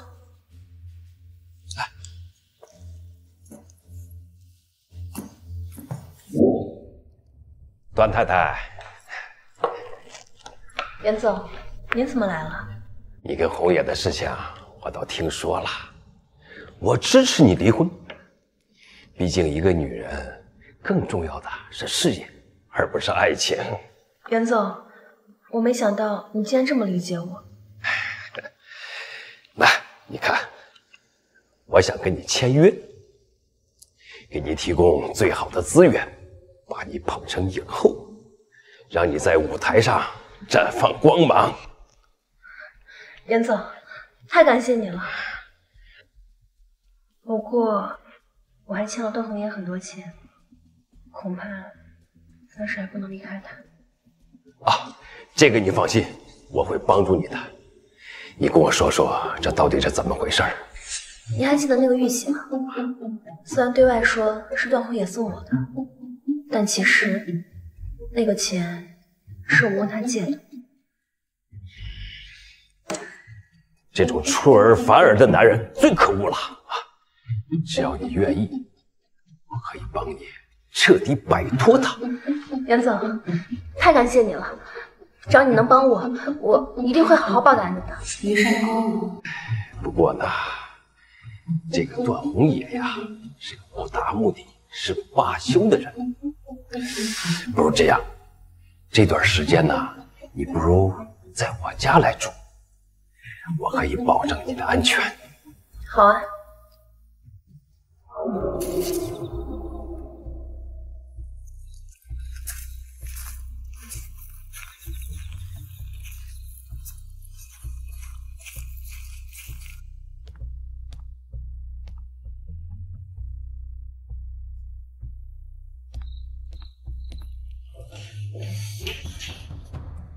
清泉，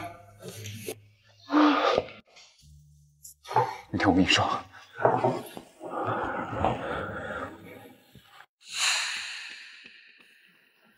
段总，您放出消息，信源的那个老小子果然上套了。他现在所有的资金都已经压在了众安建筑上。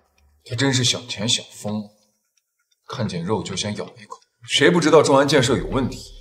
他敢这个时候抄底，简直是找死！最晚明天开盘，众安建设一定退市，到时候信源的就身无分文了。老家伙另外几个盘口已经派人去解决了，那里的人早就看不顺眼信源的贪心喂不饱。只要你能帮着他们洗白，他们就绝对不会出手帮着信源的。来，段总，这两个鬼鬼祟祟的混进集团想放火被我抓住了。报警，该怎么办就怎么办。多加派1倍的人手，一定要守护老夫人和夫人的安全。是。我有事情出去一趟。没事，还好。你疯了！万一被那个姓袁的发现，我们这样做就功亏一篑了。他发现也来不及了，他的资金被套牢了，派出去的人也都被抓了。明天早上他就一无所有。那我现在能跟你回家了吗？你们走不了了！元昭女帝，就你是，你到底是谁？你怎么知道我是？你还记得我吗？元昭女帝。你是认为我？难道你？是啊。等我醒过来之后，到了现在，我又活了。这个时代已经不同了，你还做什么皇帝的命？只要我能找到先留下的宝藏，就能拥有整个世界的财富。到时候，整个世界就是我的。所以你当时突然侵略，害得两国死伤几10万臣民，就是为了那个不一定存在的宝藏。住口！哪个帝王不是踏着别人的枯骨和鲜血走上来的？你以为你就比我好吗？你敢说你就没有杀过人吗？就是个疯子，疯子才能统治整个世界。我不管你们俩说的是什么，只要有我在，你不能伤害清泉。段总，劝你交出元昭玉玺，做了元昭女帝的皇婿，找玉玺，我才能打开宝藏。红叶，不能给他，他不敢杀我。段总，这玉玺对于你来说，只不过是个没有生命的玩具而已。玉玺确实不在我这，我带你回去取。你先把清泉放了。No， 那可不行。知道你不怕死，但是我知道你怕他死。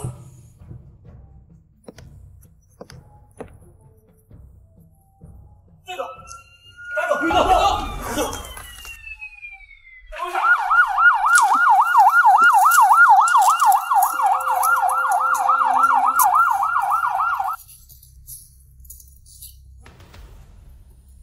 清泉，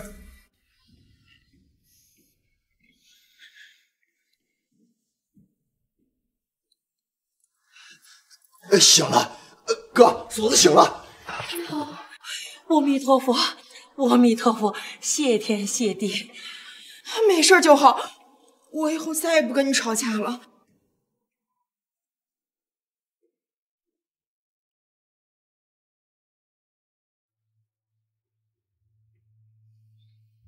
清泉，你终于醒了，你吓死我了。对不起，我连你怀孕这件事情都不知道，竟然还让你去做那么危险的事情。我怀孕了，我有后代了。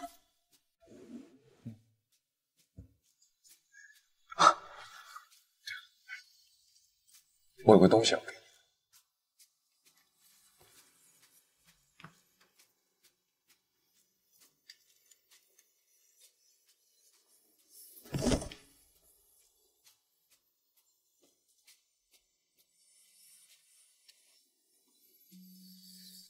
来的路上呢，本来我是想给你买几10克拉的大钻戒，但是我想了想，我还是想用玉玺跟你求婚，说清楚，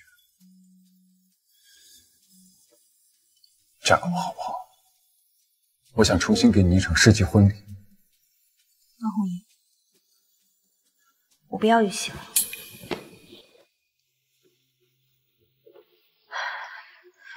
现在的舒清泉要跟过去的舒清泉说再见了。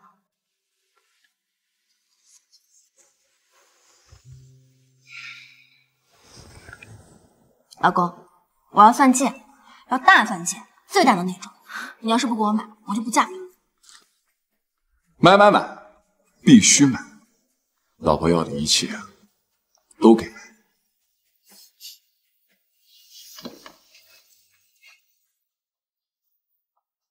一拜天地，二拜高堂，夫妻对拜。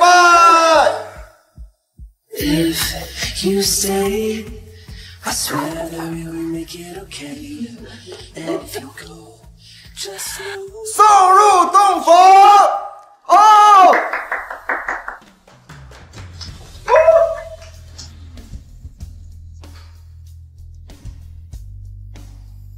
如果这是你最终的选择，那我祝你一辈子开心快乐，我的陛下。